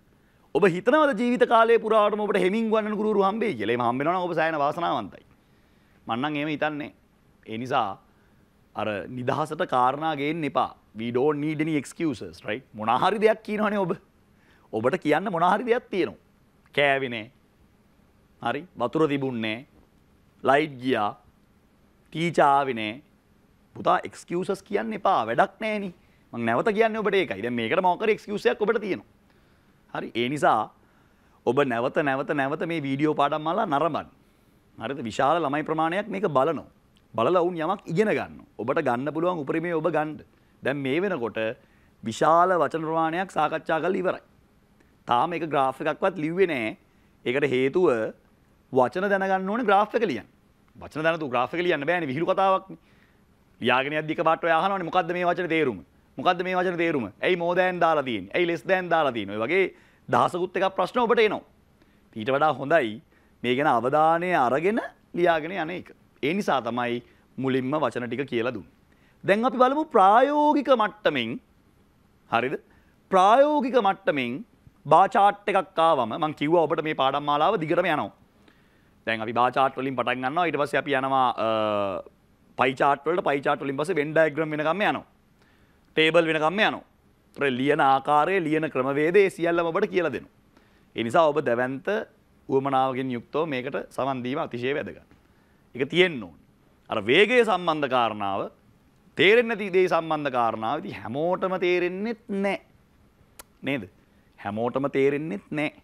තේරෙන්න පුළුවන්, තේරුම් ගන්න පුළුවන් පිරිසක් ඉන්නවා. එක පිරිසකට එකවර තේරෙනවා. නේ? එකපාරයි කියලා දෙන්න ඕනේ එකවර තේරෙනවා. තවත් පිරිසකට දෙපාර තුන් පාර කියලා දුන්නාම තේරෙනවා. එහෙම අයත් ඉන්නවනේ. එහෙම දරුවොත් ඉන්නවා. මේ හැම දරුවෙක්ම එක වගේ නෑ. ඒක අපි දන්නවා. හරිද? සමහර දරුවන්ට එහෙම එකපාර දෙපාර තුන් පාර තේරුම් කරලා බෑ. ඔහු හෝ ඇය විසින්ම මේක තේරුම් ගන්න මේක කරලා බලන්න ඕන. එතකොට ඇයට ඔහුට තේරෙනවා. කරලා බැලුවාම තේරෙනවා මේමයිනේ. කිව්වට තේරෙන්නේ නැහැ. කරලා බැලුවාම තේරෙනවා හරි හරි හරි මෙහෙම නේද කරන්නේ කියලා. එවැනි අයට තමයි වැඩි අවධානයක් මා ලබා දෙන්නේ. එවැනි අයෙක් නම් ඔබ කරලා බලන්න ඕනේ. ඒ කියන්නේ graphs, charts ලියලා බලන්න ඕනේ. නැත්තම් ඔබට තේරෙන්නේ නැහැ. තේරෙන්නේ නැහැ තමයි ඉතින්. ඒක අපිට නවත්තන්නත් බෑ. ඒ නිසා ඔබ හිතනවා නම් ඔබට හැම දෙයක්ම තේරෙන කෙනෙක් කියලා එහෙම අය නැහැ මේ ලෝකේ. හැමදේම තේරෙන මිනිස්සු නැහැ. මිනිස්සු මොකද කරන්නේ? සමහර මිනිස්සුන්ට පළවෙනි පාරින්ම තේරෙනවා. ප්‍රශ්නයක් නැහැ. වැඩේ හරි. ඩවුට්ස් නැහැ. දෙවෙනි අයට පළවෙනි පාරම අමාරුයි. දෙපාරක් තුන් පාරක් කියලා දුන්නාම තේරෙනවා. තුන්වෙනි අයට තේරෙන්නේ නැහැ. 10 පාරක් කියලා දුන්නත් තේරෙන්නේ නැහැ. කරලා බලන්න ඕන. ලියලා බලන්න ඕනේ. ලිව්වම තේරෙනවා. නොතේරෙන අය නැහැ. නොතේරෙනවා නම් ඒ ඉතින් අර මොන හරි ඩෙෆිෂන්සීස් තියෙන අය ඇස් පේන්නේ නැති අය, කන් ඇහෙන්නේ නැති අය එහෙමයි. ඔබ එහෙම කෙනෙක් නෙමෙයි නේද? ඔබට පුළුවන් මේක. gedara ඉඳන් අරන් යන ලකුණු. gedara ඉඳන් අරන් යන්නේ දැන් මේවා මේ අනුමාන නෙමෙයි. දැන් මම අනුමාන කරලා කියන්නේ මේ විභාගෙට මේක එනවා අපි අධ්‍යයන এডুকেෂන්. දැන් අනුමානයක් දෙන්න දෙයක් නැහැ පුතේ. කොහොමත් බා chart එකක් එනවා. අනුමානයක් දෙන්න දෙයක් නැහැ පුතේ. ලිපියක් අනිවාර්යෙන් එනවා. ඒවලට අපි අනුමාන කියන්නේ නැහැ. ඒවා එනවා ඉතින් අපි දන්නවනේ එනවා කියලා. ඒවලට අපි අනුමාන කියන්නේ නැහැ. ඉතින් ඒ හින්දා අනිත් විෂයන් වගේ ඉංග්‍රීසි භාෂා ප්‍රශ්න පත්‍රයේ අනුමාන කියන්න බෑ ඔබට මට. නමුත් මට නිශ්චිතවම ඔබට කියන්න පුළුවන් බා chart එකක් හෝ පයි chart එකක් හෝ වෙන් ඩයග්‍රෑම් එකක් එන බව. මට නිශ්චිතවම ඔබට කියන්න පුළුවන් අනිවාර්යයෙන්ම ලෙටර් රයිටින් එකක් හෝ නෝටිස් එකක් හෝ ඊමේල් එකක් හෝ එන බව. මට නිශ්චිතවම ඔබට කියන්න පුළුවන් රචනා මාතෘකාවක් එන බව. ඒ රචනා මාතෘකාව බොහෝ වෙලාවට කොරෝනා වලට හෝ විදුලිය බිඳ වැටීමට සාපේක්ෂ මාතෘකාවක් වෙන්න පුළුවන් බව සම්භාවිතාවයක් තියෙන බව. එතනින් එහාට ඔබට අනුමාන දීමේ හැකියාවක් අපිට නැහැ. මේ භාෂාවේ නැහැ. මොකද අපිට තියෙන ඉංග්‍රීසි. අපි විද්‍යාව ගණිතය නෙමෙයි. ඒතර අපිට භාෂාවක තියෙන්නේ මේ එන්න පුළුවන් ප්‍රශ්න, එන්න පුළුවන් possibilities මොනවද කියලා කියන එක පමණයි. හොඳයි. දැන් අපි යමු ප්‍රායෝගික මට්ටමින් මේක ඉගෙන ගන්න. හොඳයි. මේ බලන්න. මොකක්ද ඔබට පේන්නේ බලන්න. දැන් ඔබට තිරේ මත දිස්සෙනවා ලස්සන chart එකක්.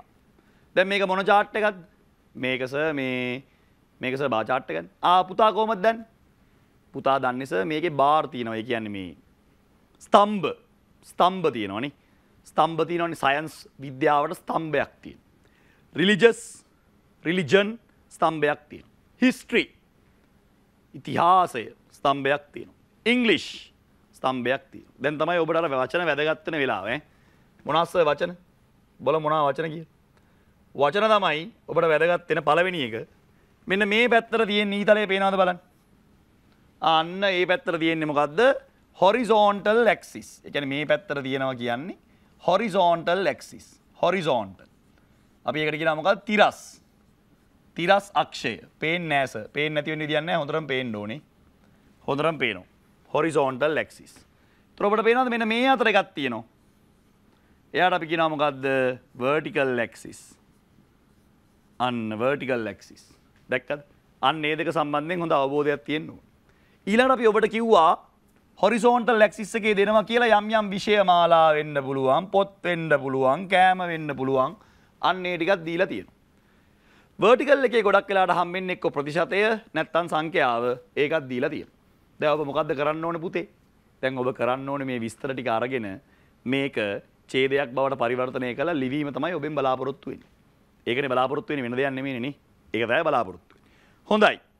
දැන් එනවා ඔබට මේ දීලා තියෙන ඒවා පැහැදිලි. ළමුන් සංඛ්‍යාවත් පැහැදිලි කියලා හිතනවා. විද්‍යාව විෂය තෝරගෙන තියෙනවා 10 දෙනෙක්. ආගම තෝරාගෙන තිබෙනවා 8 දෙනෙක්. ඊළඟට හිස්ටරි වැඩිම විෂය කාණ්ඩය තෝරාගෙන තියෙනවා 17 දෙනෙක්. ඊළඟට ඉංග්‍රීසි තෝරාගෙන තිබෙනවා 7 දෙනෙක්ට අධික සංඛ්‍යාවක්.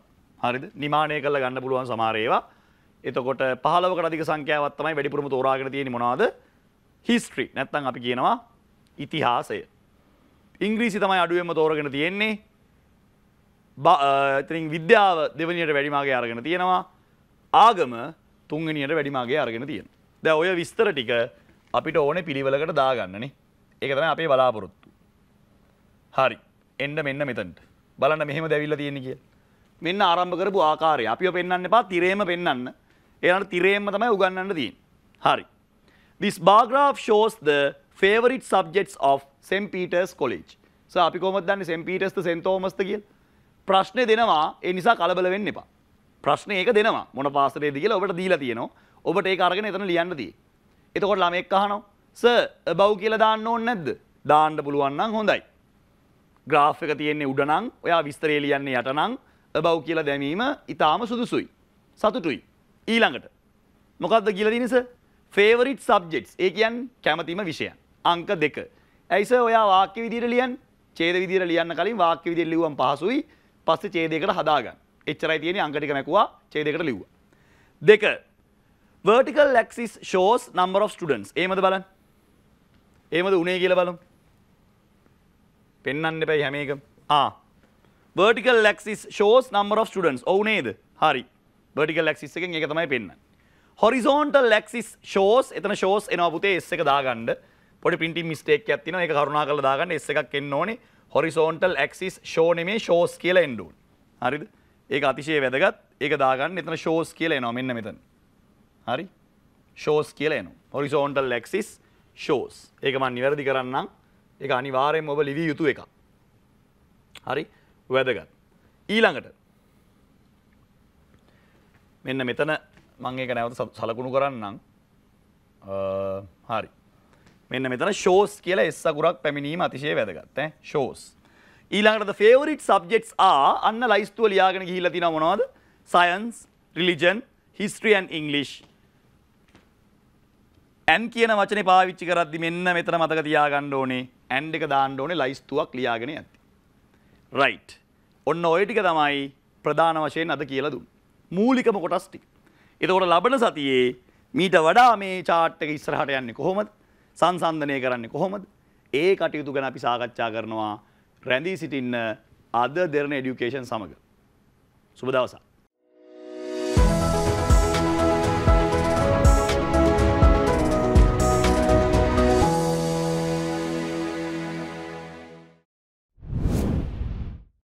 Hello my dear students, thank you so much for joining with Derana education. So we hope that you guys have been watching our videos and continuing your process of learning, right? So we have been doing a lot of lessons from Derana education when it comes to almost all the lessons, grammar lessons and language lessons, not only for English but also for the other subjects. So Derana education has provided the best possible educational solution for most of the students.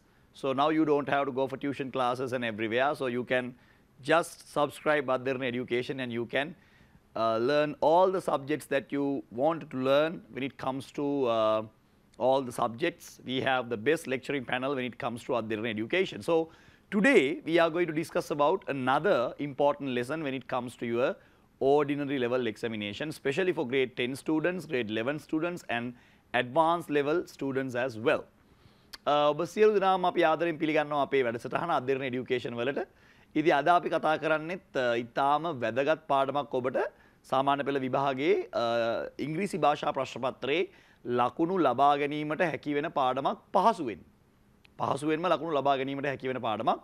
ඉතින් මේක තමයි අපි අද කතා කරන පාඩම දත්ත නිරූපණය නැත්නම් අපි කියනවා data representation කියලා. bar chart, pie chart, Venn diagram, එතනින් ගියාම tables වගේ ප්‍රශ්න තමයි අද අපි සාකච්ඡා කරන්න බලාපොරොත්තු වෙන්නේ. ඔබ දන්නවා සාමාන්‍ය පෙළ විභාගයේ ප්‍රධාන වශයෙන් ගත්තහම රචනා ප්‍රශ්නයට තමයි වැඩිම ලකුණු ප්‍රමාණයක් ලැබෙන්නේ. රචනා ප්‍රශ්නයට තමයි වැඩිම ලකුණු ප්‍රමාණයක් ලැබෙන්නේ. එතකොට රචනා ප්‍රශ්නය හැරුණාම ඊළඟට වැඩිපුරම ලකුණු ප්‍රමාණයක් හම්බෙන්නේ ඔබට ලිපිය නැත්නම් අපි කියනවා letter writing. එහෙම නැත්නම් bar chart නැත්නම් data representation කියන ප්‍රශ්නේ. ඒතර මේ ප්‍රශ්න දෙකම අනිවාර්ය නැහැ කියලා කියන්නේ ඔබ bar graph එක ලිව්වොත් ඔබ letter එක ලියන්න ඕනේ නැහැ. ඔබ letter එක ලියනවා නම් bar graph එක ලියන්න ඕනේ නැහැ. එතකොට මේක ඔබට වෛකල්පික ප්‍රශ්න විදියට තමයි ලැබෙන්නේ. ඒතර ගොඩක් ළමයි bar chart එක ලියන්න පෙළඹෙනවා letter writing වලට වඩා. මොකද bar chart එක ලියන්න ලේසි පළවෙනි එක. Because all the information that you need will be given in that particular question. So what you have to do is you have to arrange them properly. අර ඔබට අවශ්‍ය කරන සියලුම තොරතුරු ඒකේ දීලා තියෙනවා. ඒතර ඔබට මොකද්ද කරන්න තියෙන්නේ? ගාන්ට පිළිවෙලට ඒක ලියාගෙන යාම පමණයි සිදු කළ යුත්තේ. ඒක ඊටාම සරලයි.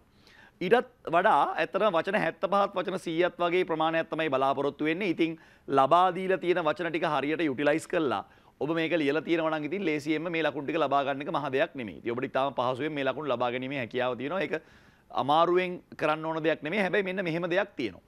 When it comes to writing, like when it comes to all these type of essay type questions, දැන් මේ රචනා ලිවීම, ලිපි ලිවීම, බාග්‍රාෆ් වගේ ප්‍රශ්න ආවහම අපේ ළමයි මතක තියාගන්න ඕනේ මේවා රයිටින් නේ.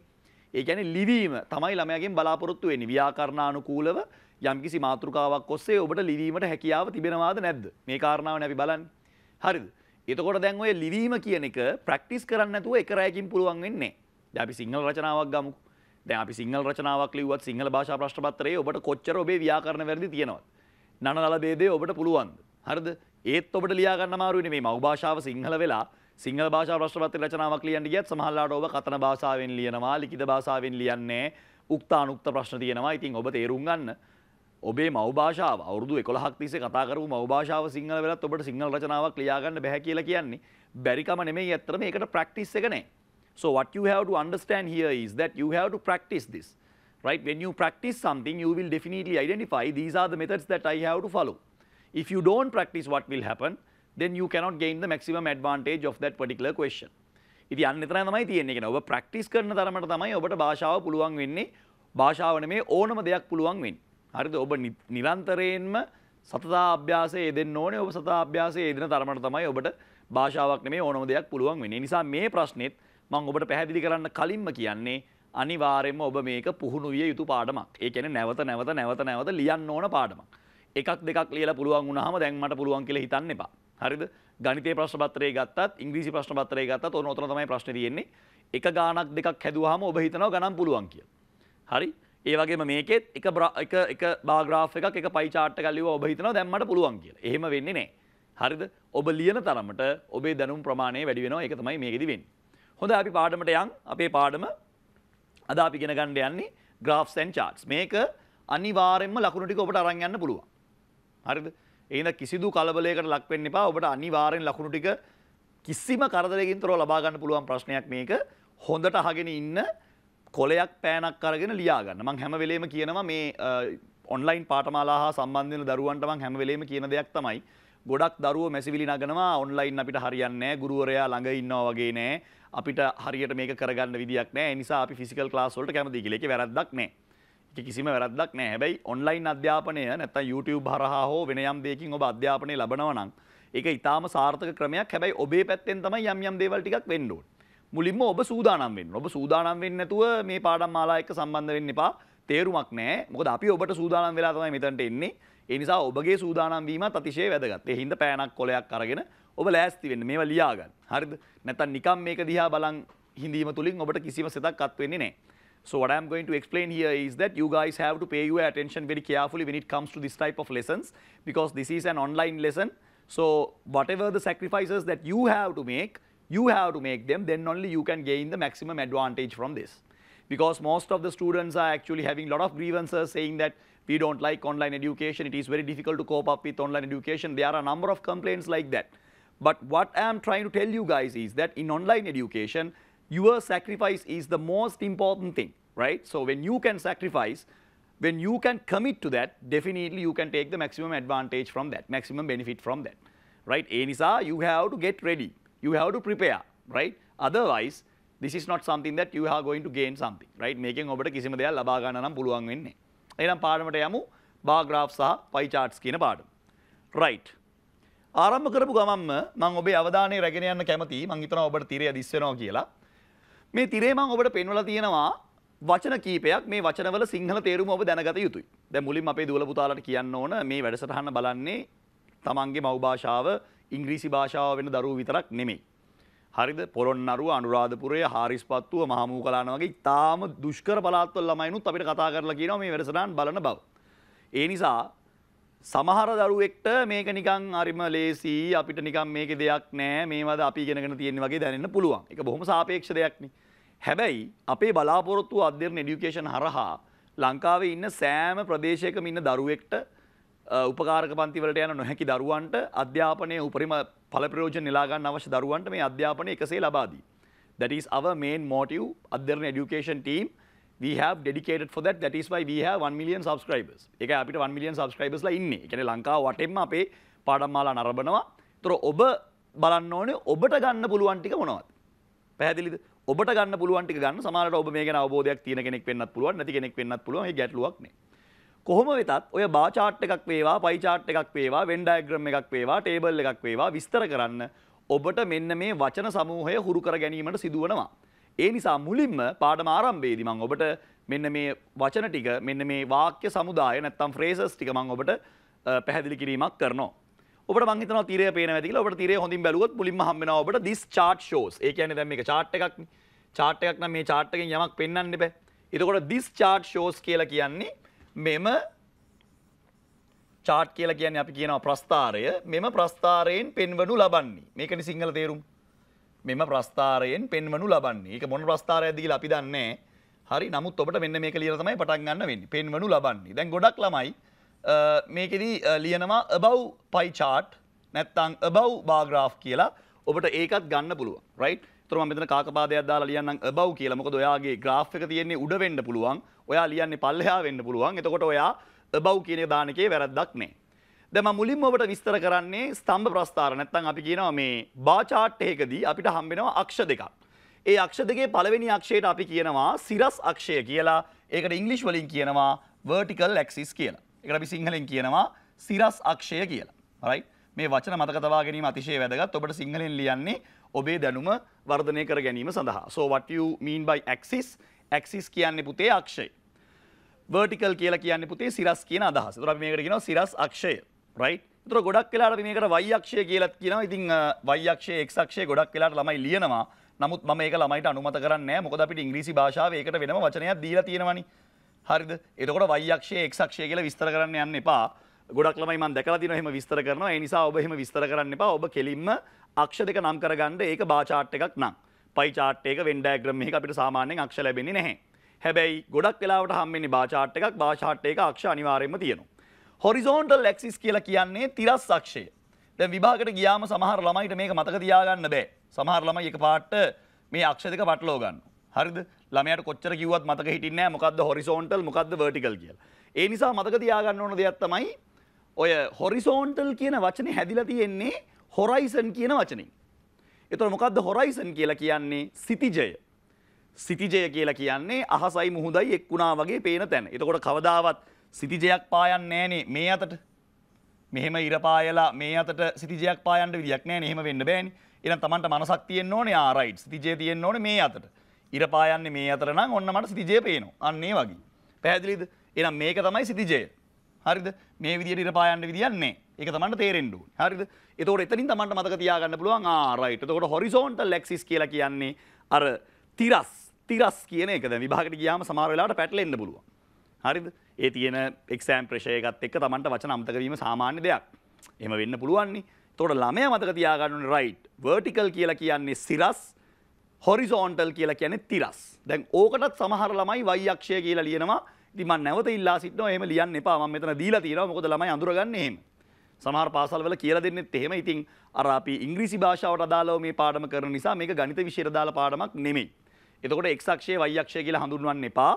ඔබ කෙලින්ම horizontal vertical කියලා ලියන්න because we have already given some words that you can use, right? So there is no point of using x axis and y axis because in English we have given proper names for them, so you can very clearly use those names, right? So the vertical axis and the horizontal axis, you can very easily remember the horizontal axis by referring to the word horizon, right? By referring to the word horizon. හොඳයි. දැන් ඔබට මම ගොඩක් මෙතන වචන ලියලා තිනවා. අපි හිතනවා අපේ අයට පේනවා ඇති කියලා. right? අපිට තව වචන කීපයක් තියෙනවා. අපි මේ වචනත් මෙහෙම සාකච්ඡා කරගෙන යන්න දුවා පුතා. මේ බලන්න. right. ඒතර අපිට හම්බ වෙනවා තව එකක් මොකද්ද? තව එකක් තියෙනවා ඔබට පේනවා මේ x axis කියන එක. ඉතින් ඒකත් තිරස් අක්ෂයම තමයි. ඒකේ ලොකු වෙනසක් නැහැ. right?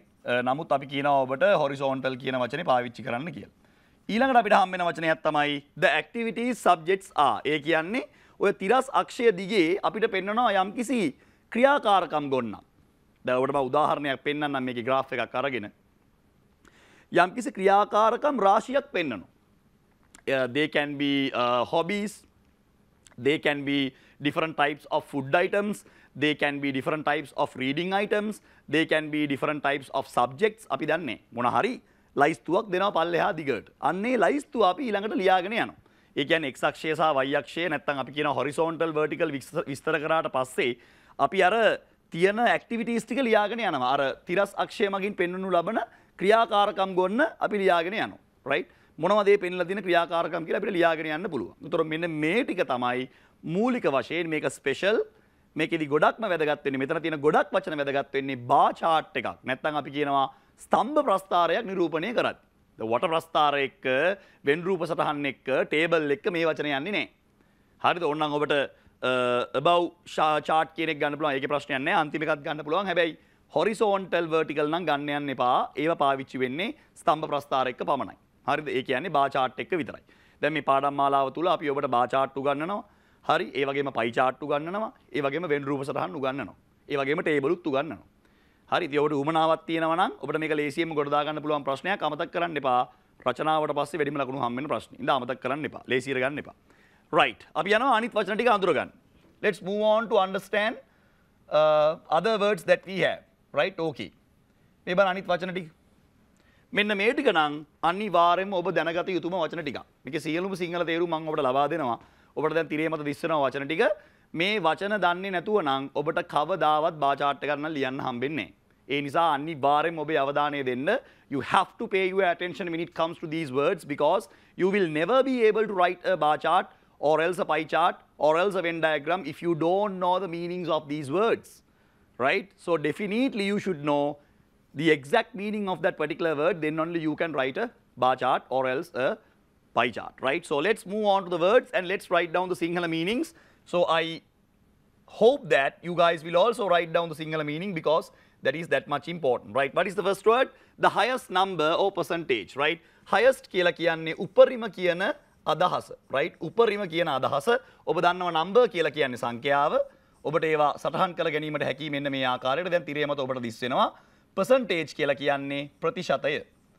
එතකොට ඔබ මතක තියාගන්න ඕනම graph එකක උපරිම ප්‍රතිශතයක් උපරිම සංඛ්‍යාවක් තිබිය යුතුමයි. Then we are going to the maximum. Maximum කියලා කියන්නේත් උපරිමය කියන අදහස තමයි. maximum කියලා කියන්නේත් උපරිමය කියන අදහස තමයි. ඔබට ඊටාම හොඳින් දැන් තිරේ මත දිස් වෙන්න ඕනේ.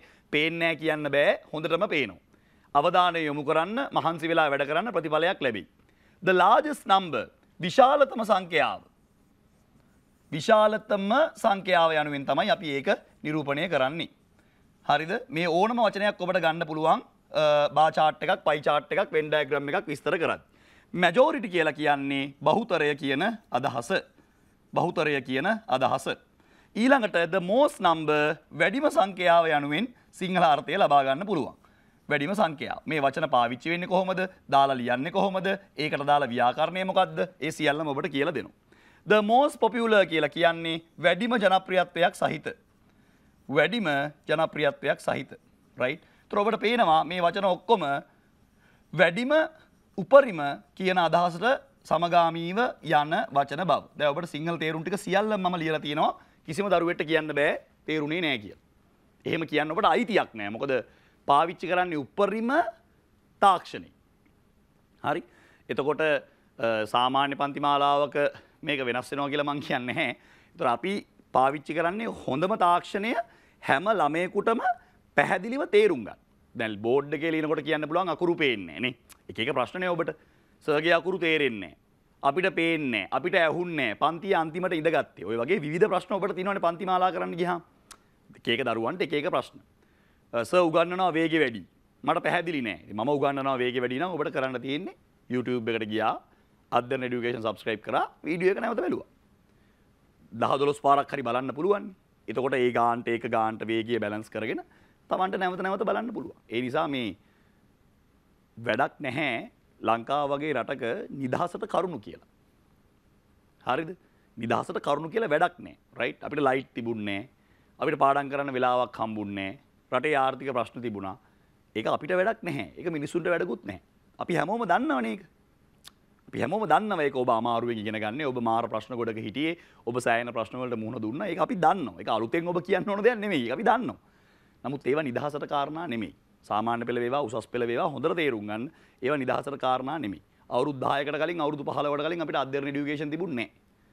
ඒතර ඒ ළමයිට එහෙනම් කොහොම දේවල් කියන්න පුළුවන්ද? අපිට මේවා තිබ්බනම් අද අපි මෙතන නෙමෙයි ඉන්නේ. ඊළඟ ඒ තර්කෙ මේ ළමයිටත් ගේන්න පුළුවන්.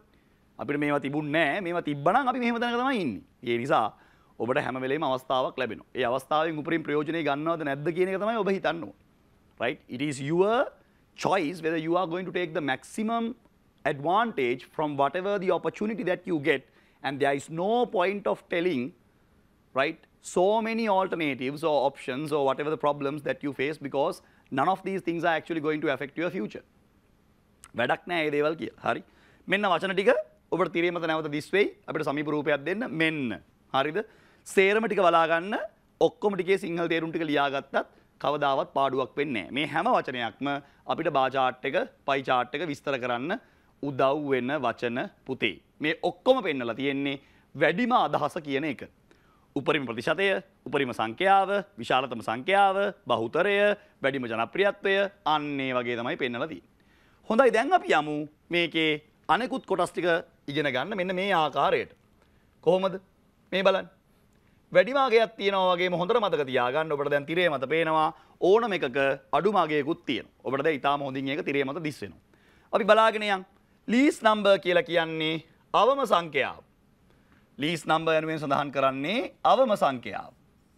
ඔබට දැන් තිරේ මත ඒක මම ලියනවා. අපේ දරුවන්ට ඒවා සිංහලෙන් ලියා ගැනීමට හැකියාව තිබෙනවා. smallest number කියලා කියන්නේ කුඩාම සංඛ්‍යාව. කුඩාම සංඛ්‍යාව. හරි? 10 ශ්‍රේණිය ළමයිට අතිශය වැදගත්. ඔබ දන්නවා ඔබට කොච්චර මේ පාඩම වැදගත්ද කියලා මම කියන්න ඕනේ නැහැ. minority කියන්නේ සුළුතරය. majority කියන්නේ බහුතරය නම් minority කියන්නේ සුළුතරය. lowest percentage කියන්නේ අවම ප්‍රතිශතය. අවම ප්‍රතිශතය. අවම ප්‍රතිශතය. හරි? අවම ප්‍රතිශතය. අපි ඉදිරියට යමු. The least popular ජනප්‍රියත්වයෙන් අවම. ජනප්‍රියත්වයෙන් අවම. හරි? ජනප්‍රියත්වයෙන් අවම. ජනප්‍රියත්වයෙන් අවම. හොඳයි, අපි ඉදිරියට යමු. minimum number අවම සංඛ්‍යාව. minimum number අවම සංඛ්‍යාව. මෙන්න මේවා තමයි ඔබට අපි වචන විදියට ගත්තේ. දැන් ඔබට පේනවා මෙතන අර කලින් ගත්තා වගේ උපරිම සංඛ්‍යාව වගේම අවම සංඛ්‍යාවක් තියෙනවා.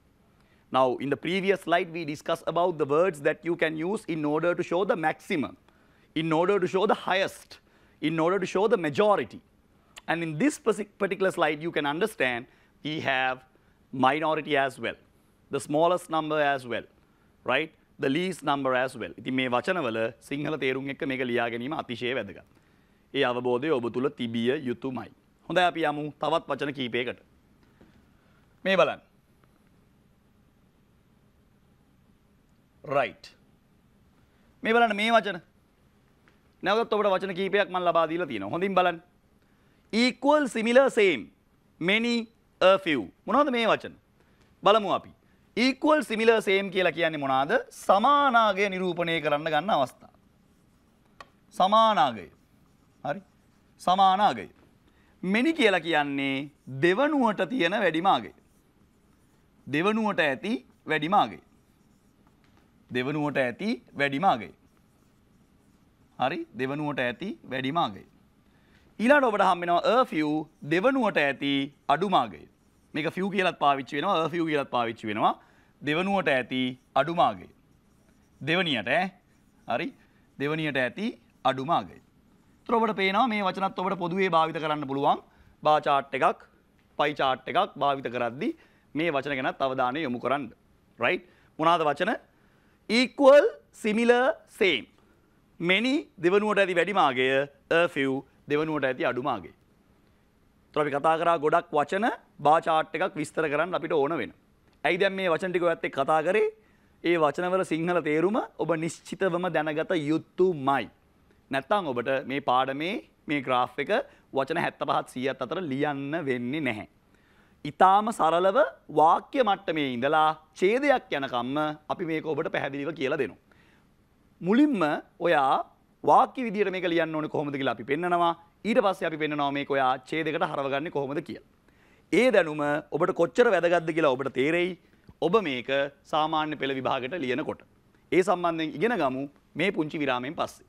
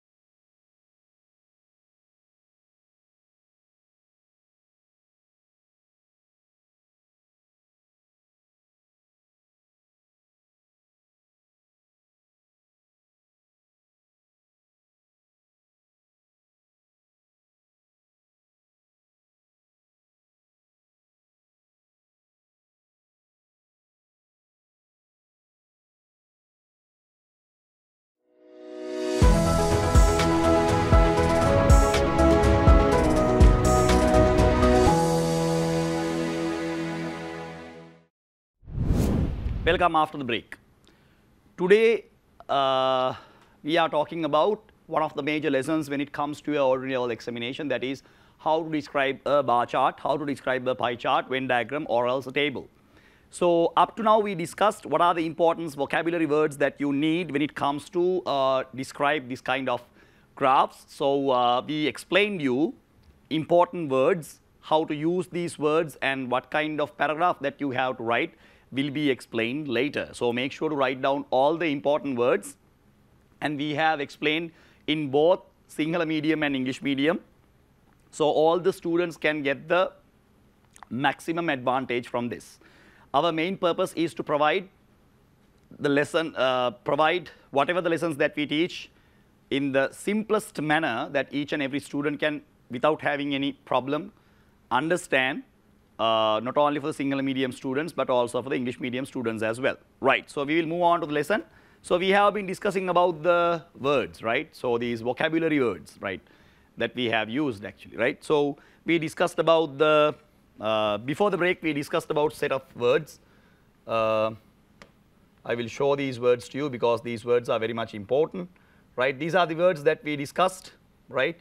So we started with the highest number, maximum, the largest number, majority, most number, most popular. So these words we use in order to give some idea about the highest percentage. So when it comes to a certain graph, you may have a highest percentage, you may have a lower percentage. So you have to write them definitely, right?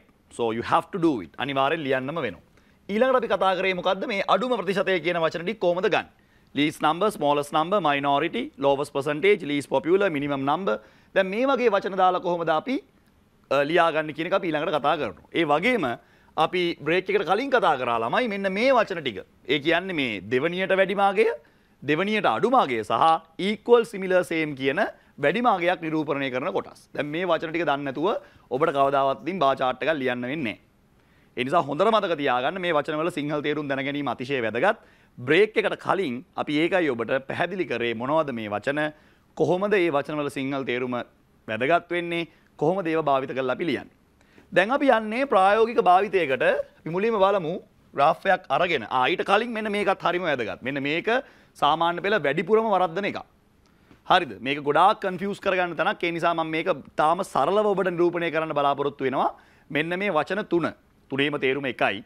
හැබැයි මේක භාවිත කරන්න ගියාම our students they face number of confusions, right? ගොඩාක් කට්ටිය මේක එක එක විදියට පාවිච්චි කරනවා. ඉතින් ඒ නිසා සෑහෙන ප්‍රශ්න වලට මේක හේතු වෙනවා. ඒ නිසා මේක නම් පුතේ පොතක ලියාගත්තත් අවුලක් වෙන්නේ නැහැ. මොකද දන්නවද? 10 වසරෙන් මේක ඉවර වෙන්නේ නැහැ. 11 වසරෙන් මේක ඉවර වෙන්නේ නැහැ. ජෙනරල් ඉංග්‍රීසි ප්‍රශ්න පත්‍රයේ අනිවාර්යයෙන්ම ඔබට දැන් මේ වෙනකොට සමරයිසින් කියන කොටස අයින් කරලා තියෙන අලුත් ප්‍රශ්න පත්‍රයේ ඔබට අනිවාර්යයෙන්ම බාර් chart එකක් එනවාමයි. උසස් පෙළ ප්‍රශ්න පත්‍රයේ බාර් chart එක වෛකල්පිත නැහැ. බාර් chart එක අනිවාර්යයි. ඔබ අනිවාර්යෙන් ලිවිය යුතුමයි. right? A level general English paper එක ගැන මම මේ කතා කරන්නේ. ඒකෙදි ඔබට අනිවාර්යයෙන්ම ලියන්න වෙනවා කිසිදු සමාවක් නැහැ.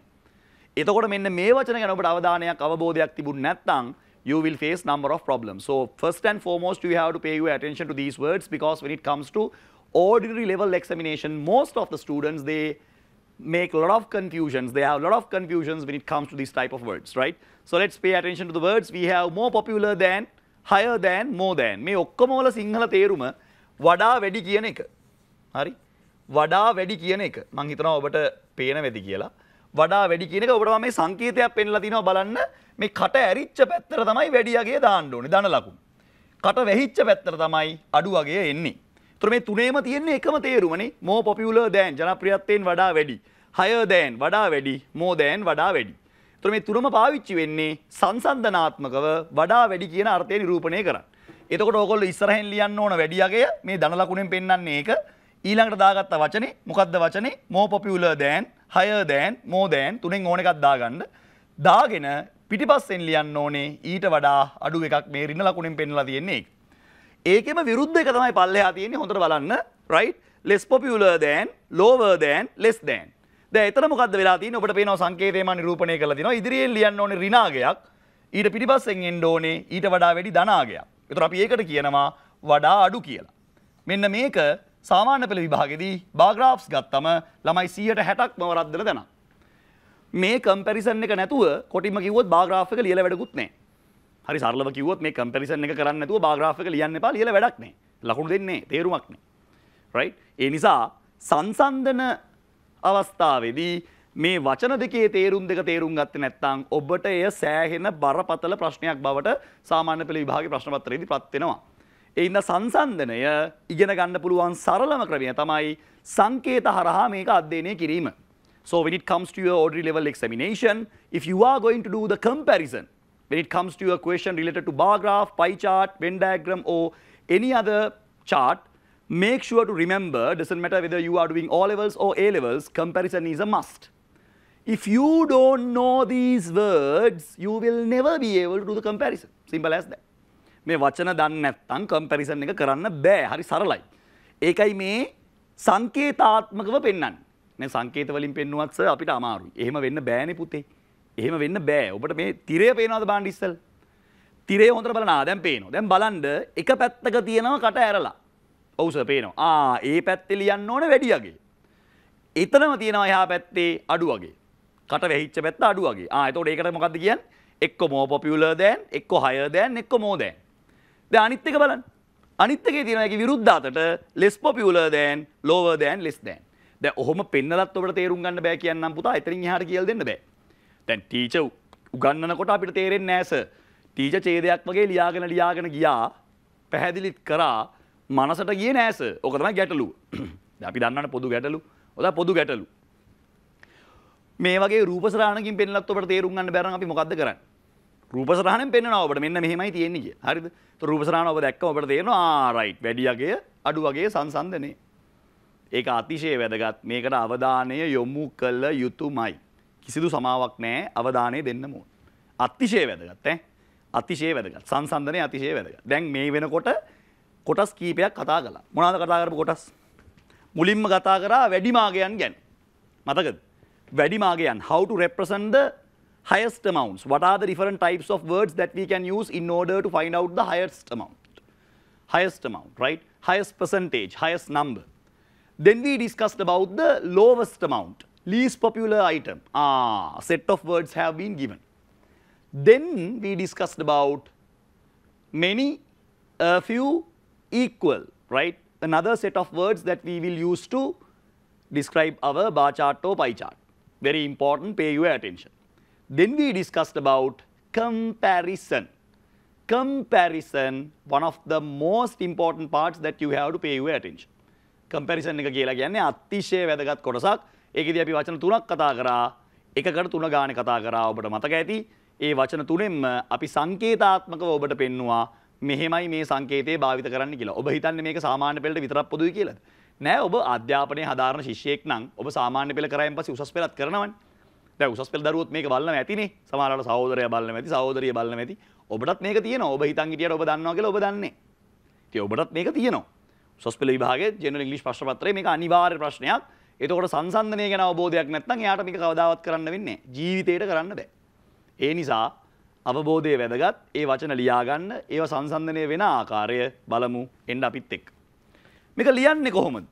දැන් ඔබට පෙන්වන්න හදන්නේ මේක ලියන විදිය. හරි? මේක ලියන්නේ කොහොමද කියලා බලමු. ඔබට සමීප රූපයක් ලැබෙයි. බලන්න පේනවද කියලා? ඔන්න ඔබට පේනවා. හොඳට බලන්න. සමීප රූපයේ දෙස ඔබේ අවධානය යොමු කිරීම අතිශය වැදගත්. ඇයි සර් එහෙම කියන්නේ? ඇයි එහෙම කියන්නේ බලන්න ඇයි කියලා. සමහර අවස්ථාවල ඊතල උඩටත්, සමහර අවස්ථාවල ඊතල යටටත් නිරූපණය කර ඇත. හොඳට ඇස් දෙක අරලා බලන්න පේනවද කියලා. more than කියන වචනේ පාවිච්චි කරලා තියෙන විදිය බලන්න. The students like. Students බහුවචනයි. ඒ නිසා ක්‍රියාපදයට s එකක් දාන්න බෑ. තිරය පමණක් පෙන්වන්න අපව පෙන්වන්න එපා. තිරයෙන් අපිට පුළුවන් ඒගලන්ට උගන්නන්න. The students පේනවද? ඔව් සර් පේනවා. බහුවචන බව පේනවද? ඔව් සර් පේනවා. ඒකට like කියලා තියෙන්නේ ඇයි? like කියලා තියෙන්නේ සර් මේ students බහුවචන නිසා. එතකොට ළමෙක් අහනවා සර් likes දාලා ලියන්න බැරිද? බෑනි පුතේ. ඇයි බැරි? නෑ students බහුවචනනේ. එතකොට සර් student කියලා තිබ්බනම් එතකොට පුළුවන්නේ. පුළුවන් නේ සර්. ඔව් පුළුවන්. එතකොට පුළුවන්. දැන් පාඩම මේක නෙමෙයි පුතේ. ඔව් සර්. මොකද්ද පාඩම? එකක් තියෙනවා more than එක ඉදිරියෙන් ඔබට පේනවා රතු පාට ඊතලය උඩට. ඒ කියන්නේ මොකද්ද? වැඩි අගය මුලින් ලියන්න. ඒක පේන්නේ නැහැ නේ සර්. පේන්නේ නැත්තම් බලන්න. පේන්නේ නැත්තම් බලන්න ඈ. දැන් පේන්න ඕන. දැන් පේනවද මේ? දැන් ඔන්න සර්කල් උනා දැක්කද? ඒ කියන්නේ මොකද්ද ඒ කියන්නේ? ඒ කියන්නේ ඒක උඩට ලියන්න වැඩි අගේ. වැඩි අගේ මුලින් ලියන්න පස්සේ පාවිච්චි කරන්න more than මෙන්න සංකේතය. මෙන්න සංකේතය. වැඩි අගේ උඩට ලිව්වා පිටිපස්සෙන් අඩු අගේ ලියන්න අමතක කරන්න එපා කියලායි කියන්නේ. සංසන්දනයේදී මොකද්ද වචනේ more than. කලින් සර් පෙන්නුවට තේරුන්නේ නැහැ. දැන් තමයි සර් චුට්ටක් තේරෙන්නේ. බොහොම හොඳයි. දැන් චුට්ටක් හරි තේරෙන එක ගැන සතුටු වෙන්න. ඊළඟට the students like less than. හොඳින් බලන්න. අවධානය අතිශය වැදගත්. හරිද? less than. ඒ කියන්නේ මොකද්ද? අඩු එක මුලින් ලියන්න, වැඩි එක පිටිපස්සෙන් ලියන්න. මෙහෙමත් කියලා ඔබට තේරෙන්නේ නැත්නම් පුතා මං හිතන්නේ නැහැ ඔබට සාමාන්‍ය පෙළ සමත් වෙන්න පුළුවන් වෙයි කියලා. අතිශය සරලයි අතිශය සරලයි. තව එන්න. තව මොනවද? ඇතැම් අවස්ථාවල more popular than වගේ පාවිච්චි කරනවා නම් ජනප්‍රියත්වයෙන් වඩා වැඩි. ඒත් වඩා වැඩි කියන අර්ථය නිසා වැඩි අගය මුලට ගේන්න. වැඩි අගය මුලට ගේන්න. අඩු අගය පිටිපස්සට යවන්න. හරි? පේනව නේද? ඔව් සර් පේනවා. දැන් තේරෙනවා සර්. හොඳයි. බොහොම හොඳයි. ඊළඟට ඒකෙම අනිත් පැත්ත ලියනවා නම් අඩු අගය ගන්න මුලට වැඩි අගය යවන්න පිටිපස්සට. ඔච්චරයි තියෙන්නේ. ඉතින් ඔය ගැන අවධානය ඔබට තිබෙනවා නම් ඊටාම සරලයි. තවත් ක්‍රමවේදයක් තමයි මේ අවසාන එක. The number of students who likes. මෙතනට ආවා වැඩි අගය මුලට අඩු අගය පිටිපස්සට. ඒතර ඔබට පේනවා මේ more than less than භාවිත කරන ආකාරය. හරිද? දැන් කලින් එකට වඩා තේරෙන්න බෑ. කලින් එකේ නිකන් මෙයා මේම ඉරි දෙකක් ඇඳලා සර් කියලා දුන්නා මගේ මනසට නම් ආවේ නැහැ. ඊට පස්සේ ඔබට මේ පෙන්වන එකක්. නැවතත් ඉරේ මත දිස් වෙයි ඒක. හොඳට බලන්න. මෙන්න මේ පෙන්නලා තියෙන එක ඒකත් ඔබට තේරෙන්නේ නැහැ කියන්නේ නම් එහෙම වෙන්න විදියක් නැහැ. ඒක වෙන්න බැරි වැඩක්. ඒ කියන්නේ උදාහරණය සමග රතු පැහැයෙන් ඔබට පෙන්වා තිබෙනවා වැඩි අගයන් සහ අඩු අගයන් භාවිත කරන ආකාරය. ඉතින් එහෙමත් පෙන්ලා ඔබට තේරුම් ගන්න බැරි නම් ඔබේ අවධානයේ ප්‍රශ්නයක් තමයි තියෙන්නේ. හරිද? අපේ පැහැදිලි කිරීමේ ප්‍රශ්නයක් නෙමෙයි තියෙන්නේ. මොකද තාක්ෂණය උපරිමයෙන් පාවිච්චි කරලා තියෙනවා. ඔබට තේරුම් ගැනීමේ ප්‍රශ්නයක් තියෙනවා. ඒ නිසා අන්න ඒකයි අපි කියන්නේ අවධානය වැදගත්. අවධානය වැදගත්. හරිද? වේගෙන් උගන්වනවා කියලා එකක් නෑ. සමහර ළමයිට තියෙන ප්‍රශ්නය වේගෙන් උගන්වනවා. ඒතකොට අපිට අල්ල ගන්න අමාරුයි. නෑ වේගෙන් උගන්වනවා කියන එකේ අනිත් පැත්ත හිතන්න. වේගෙන් උගන්වනවා කියන එකේ අනිත් පැත්ත හිතන්න. වේගෙන් උගන්වනවා කියලා කියන්නේ ඔබ ඉගෙන ගන්නේ ඔබ වැඩ කරන්නේ ඊට සාපේක්ෂව හෙමින් කියන එකනේ. ඔබ ඔබේ වේගය හදා ගන්න ඕනේ නැද්ද? ඔබ ගුරුවරයාගේ වේගය අඩු කරනවට වඩා ඔබ හිතන්නේ නැද්ද මම මගේ වේගය මේ මට්ටමට හදා ගන්න එක වඩා හොඳයි කියලා? ඔබ හිතනවද ජීවිත කාලය පුරාවටම ඔබට හෙමින් ගන්නන ගුරුවරු හම්බෙයි කියලා? එහෙම හම්බ වෙනවා නම් ඔබ සෑහෙන වාසනාවන්තයි. මම නම් එහෙම හිතන්නේ. ඒ නිසා අර නිදහසට කාරණා ගේන්න එපා. We don't need any excuses, right? මොනවා හරි දෙයක් කියනවනේ ඔබ. ඔබට කියන්න මොනවා හරි දෙයක් තියෙනවා. කෑවේ නෑ. හරි? වතුර තිබුණේ නෑ. ලයිට් ගියා.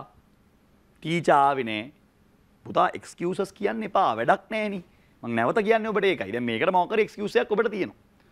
හරි? ඒ නිසා ඔබ නැවත මේ වීඩියෝ පාඩම් මාලා නරඹන්න. හරිද? විශාල ළමයි ප්‍රමාණයක් මේක බලනවා. බලලා වුන් යමක් ඉගෙන ගන්නවා. ඔබට ගන්න පුළුවන් උපරිමයේ ඔබ ගන්න. දැන් මේ වෙනකොට විශාල වචන ප්‍රමාණයක් සාකච්ඡා කරලා ඉවරයි. තාම ඒක graph එකක්වත් ලිව්වේ නැහැ. ඒකට හේතුව වචන දැනගන්න ඕනේ graph එක ලියන්න. වචන දැනතු graph එක ලියන්න බෑනේ විහිළු කතාවක්නේ. ලියාගෙන යද්දි එකපාරට ඔය අහනවනේ මොකද්ද මේ වචනේ තේරුම? මොකද්ද මේ වචනේ තේරුම? ඇයි more than දාලා තියෙන්නේ? ඇයි less than දාලා තියෙන්නේ? ඔය වගේ දහසකුත් එකක් ප්‍රශ්න ඔබට එනවා. ඊට වඩා හොඳයි මේ ගැන අවධානය අරගෙන ලියාගෙන යන එක. ඒ නිසා තමයි මුලින්ම වචන ටික කියලා දුන්නේ. දැන් අපි බලමු ප්‍රායෝගික මට්ටමින්. හරිද? ප්‍රායෝගික මට්ටමින් බා chart එකක් ආවම මම කිව්වා ඔබට මේ පාඩම් මාලාව දිගටම යනවා. දැන් අපි බා chart වලින් පටන් ගන්නවා. ඊට පස්සේ අපි යනවා pie chart වලට. pie chart වලින් පස්සේ Venn diagram වෙනකම්ම යනවා. table වෙනකම්ම යනවා. ඒතර ලියන ආකාරය, ලියන ක්‍රමවේදය සියල්ලම ඔබට කියලා දෙනවා. ඒ නිසා ඔබ දැවැන්ත උවමනාවකින් යුක්තව මේකට සමන් දීම අතිශය වැදගත්. ඒක තියෙන්න ඕනේ. අර වේගය සම්බන්ධ කාරණාව, තේරෙන්නේ නැති දේ සම්බන්ධ කාරණාව ඉතින් හැමෝටම තේරෙන්නෙත් නැහැ.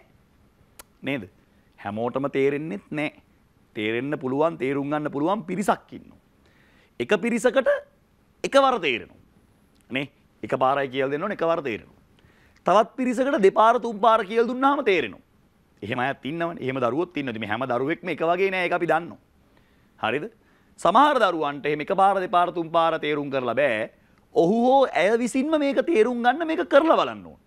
එතකොට ඇයට ඔහුට තේරෙනවා. කරලා බැලුවාම තේරෙනවා මේමයිනේ. කිව්වට තේරෙන්නේ නැහැ.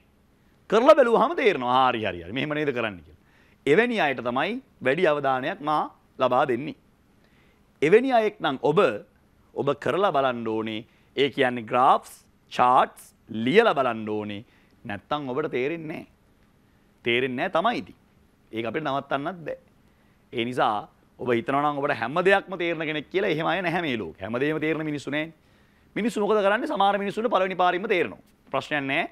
වැඩේ හරි. ඩවුට්ස් නැහැ. දෙවෙනි අයට පළවෙනි පාරම අමාරුයි. දෙපාරක් තුන් පාරක් කියලා දුන්නාම තේරෙනවා. තුන්වෙනි අයට තේරෙන්නේ නැහැ. 10 පාරක් කියලා දුන්නත් තේරෙන්නේ නැහැ. කරලා බලන්න ඕන. ලියලා බලන්න ඕනේ. ලිව්වම තේරෙනවා. නොතේරෙන අය නැහැ.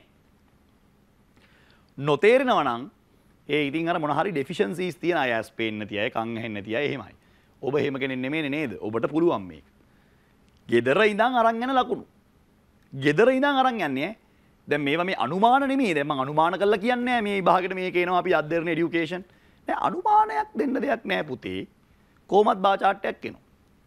අනුමානයක් දෙන්න දෙයක් නෑ පුතේ. ලිපියක් අනිවාර්යෙන් එනවා. ඒවලට අපි අනුමාන කියන්නේ නෑ. ඒවා එනවා ඉතින් අපි දන්නවනේ එනවා කියලා. ඒවලට අපි අනුමාන කියන්නේ නෑ. ඉතින් ඒ හින්දා අනිත් විෂයන් වගේ ඉංග්‍රීසි භාෂා ප්‍රශ්න පත්‍රයේ අනුමාන කියන්න බෑ ඔබට මට. නමුත් මට නිශ්චිතවම ඔබට කියන්න පුළුවන් බා chart එකක් හෝ පයි chart එකක් හෝ වෙන් ඩයග්‍රෑම් එකක් එන බව. මට නිශ්චිතවම ඔබට කියන්න පුළුවන් අනිවාර්යයෙන්ම ලෙටර් රයිටින් එකක් හෝ නෝටිස් එකක් හෝ ඊමේල් එකක් හෝ එන බව. මට නිශ්චිතවම ඔබට කියන්න පුළුවන් රචනා මාතෘකාවක් එන බව. ඒ රචනා මාතෘකාව බොහෝ වෙලාවට කොරෝනා වලට හෝ විදුලිය බිඳ වැටීමට සාපේක්ෂ මාතෘකාවක් වෙන්න පුළුවන් බව සම්භාවිතාවයක් තියෙන බව. එතනින් එහාට ඔබට අනුමාන දීමේ හැකියාවක් අපිට නැහැ. මේ භාෂාවේ නැහැ. මොකද අපිට තියෙන ඉංග්‍රීසි. අපි විද්‍යාව ගණිතය නෙමෙයි. ඒතර අපිට භාෂාවක තියෙන්නේ මේ එන්න පුළුවන් ප්‍රශ්න, එන්න පුළුවන් possibilities මොනවද කියලා කියන එක පමණයි. හොඳයි. දැන් අපි යමු ප්‍රායෝගික මට්ටමින් මේක ඉගෙන ගන්න. හොඳයි. මේ බලන්න. මොකක්ද ඔබට පේන්නේ බලන්න. දැන් ඔබට තිරේ මත දිස්සෙනවා ලස්සන chart එකක්. දැන් මේක මොන chart එකක්ද? මේක සර් බාර් chart එකනේ. පුතා කොහමද දන්නේ? පුතා දන්නේ සර් මේකේ බාර් තියෙනවා. ඒ කියන්නේ මේ ස්තම්භ තියෙනවනේ. ස්තම්භ තියෙනවනේ සයන්ස් විද්‍යාවට ස්තම්භයක් තියෙනවා. රිලිජන් ස්තම්භයක් තියෙනවා. හිස්ටරි ඉතිහාසය ස්තම්භයක් තියෙනවා. ඉංග්ලිෂ් ස්තම්භයක් තියෙනවා. දැන් තමයි ඔබට අර වචන වැදගත් වෙන වෙලාව ඈ. මොනවාද සර් වචන? බල මොනවා වචන කියන්නේ?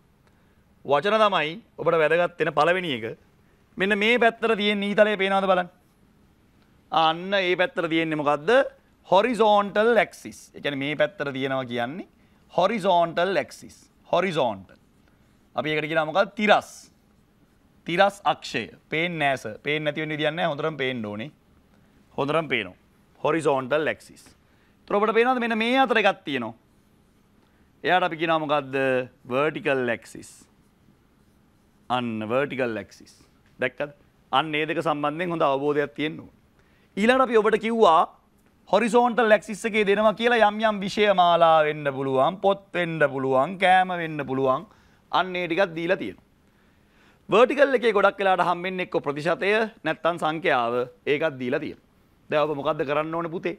දැන් ඔබ කරන්න ඕනේ මේ විස්තර ටික අරගෙන මේක ඡේදයක් බවට පරිවර්තනය කළා ලිවීම තමයි ඔබෙන් බලාපොරොත්තු වෙන්නේ. ඒකනේ බලාපොරොත්තු වෙන්නේ වෙන දෙයක් නෙමෙයිනේ නේ. ඒක තමයි බලාපොරොත්තු වෙන්නේ. හොඳයි. දැන් එනවා ඔබට මේ දීලා තියෙන ඒවා පැහැදිලි. ළමුන් සංඛ්‍යාවත් පැහැදිලි කියලා හිතනවා. විද්‍යාව විෂය තෝරගෙන තියෙනවා 10 දෙනෙක්. ආගම තෝරාගෙන තිබෙනවා 8 දෙනෙක්. ඊළඟට හිස්ටරි වැඩිම විෂය කාණ්ඩය තෝරාගෙන තියෙනවා 17 දෙනෙක්. ඊළඟට ඉංග්‍රීසි තෝරාගෙන තිබෙනවා 7 දෙනෙක්ට අධික සංඛ්‍යාවක්. හරිද? නිමාණය කරලා ගන්න පුළුවන් සමහර ඒවා. එතකොට 15කට අධික සංඛ්‍යාවක් තමයි වැඩිපුරම තෝරාගෙන තියෙන්නේ මොනවද? හිස්ටරි. නැත්නම් අපි කියනවා ඉතිහාසය. ඉංග්‍රීසි තමයි අඩුවෙන්ම තෝරගෙන තියෙන්නේ. ඉතින් විද්‍යාව දෙවෙනියට වැඩිමාගේ අරගෙන තියෙනවා.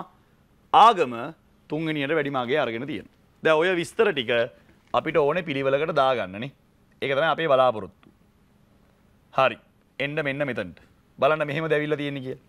මෙන්න ආරම්භ කරපු ආකාරය. අපිව පෙන්වන්න එපා තිරේම පෙන්වන්න. ඒනට තිරේම තමයි උගන්වන්න තියෙන්නේ. හරි. This bar graph shows the favorite subjects of St. Peter's College. So අපි කොහොමද දන්නේ St. Peter's ද St. Thomas ද කියලා? ප්‍රශ්නේ දෙනවා. ඒ නිසා කලබල වෙන්න එපා. ප්‍රශ්නේ ඒක දෙනවා. මොන පාසලේද කියලා ඔබට දීලා තියෙනවා. ඔබට ඒක අරගෙන එතන ලියන්න තියෙයි. එතකොට ළමෙක් අහනවා "සර් above කියලා දාන්න ඕනේ නැද්ද?" දාන්න පුළුවන් නම් හොඳයි. graph එක තියෙන්නේ උඩ නම් ඔයා විස්තරය ලියන්නේ යට නම් above කියලා දැමීම ඊටාම සුදුසුයි. සතුටුයි. ඊළඟට මොකක්ද කියලා තියෙන්නේ සර්? favorite subjects. ඒ කියන්නේ කැමතිම විෂයන්. අංක 2. ඇයි සර් ඔයා වාක්‍ය විදියට ලියන්නේ? ඡේද විදියට ලියන්න කලින් වාක්‍ය විදියට ලිව්වම පහසුයි. පස්සේ ඡේදයකට හදාගන්න. එච්චරයි තියෙන්නේ අංක ටික මැකුවා ඡේදයකට ලිව්වා. 2. vertical axis shows number of students. එහෙමද බලන්න. එහෙමද උනේ කියලා බලමු. පෙන්වන්න එපා හැම එකම. vertical axis shows number of students. ඔව් නේද? හරි. vertical axis එකෙන් ඒක තමයි පෙන්වන්නේ. horizontal axis shows එතන shows එනවා පුතේ s එක දාගන්න. පොඩි printing mistake එකක් තියෙනවා. ඒක කරුණාකරලා දාගන්න s එකක් එන්න ඕනේ. horizontal axis show නෙමෙයි shows කියලා එන්න ඕනේ. හරිද?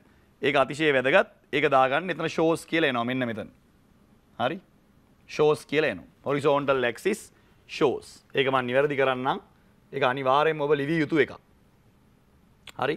වැදගත්. ඊළඟට මෙන්න මෙතන මම ඒක නැවත සලකුණු කරන්නම්. හරි. මෙන්න මෙතන shows කියලා S අකුරක් පැමිණීම අතිශය වැදගත් ඈ shows. ඊළඟට the favorite subjects are අන්න ලයිස්තුව ලියාගෙන ගිහිල්ලා තිනවා මොනවද? science, religion, history and English. and කියන වචනේ පාවිච්චි කරද්දි මෙන්න මෙතන මතක තියාගන්න ඕනේ and එක දාන්න ඕනේ ලයිස්තුවක් ලියාගෙන යද්දි. right. ඔන්න ඔය ටික තමයි ප්‍රධාන වශයෙන් අද කියලා දුන්නේ. මූලිකම කොටස් ටික. එතකොට ලබන සතියේ මීට වඩා මේ chart එක ඉස්සරහට යන්නේ කොහොමද? සංසන්දනය කරන්නේ කොහොමද? ඒ කටයුතු ගැන අපි සාකච්ඡා කරනවා රැඳී සිටින්න අද දෙරණ এডুকেෂන් සමග. සුබ දවසක්.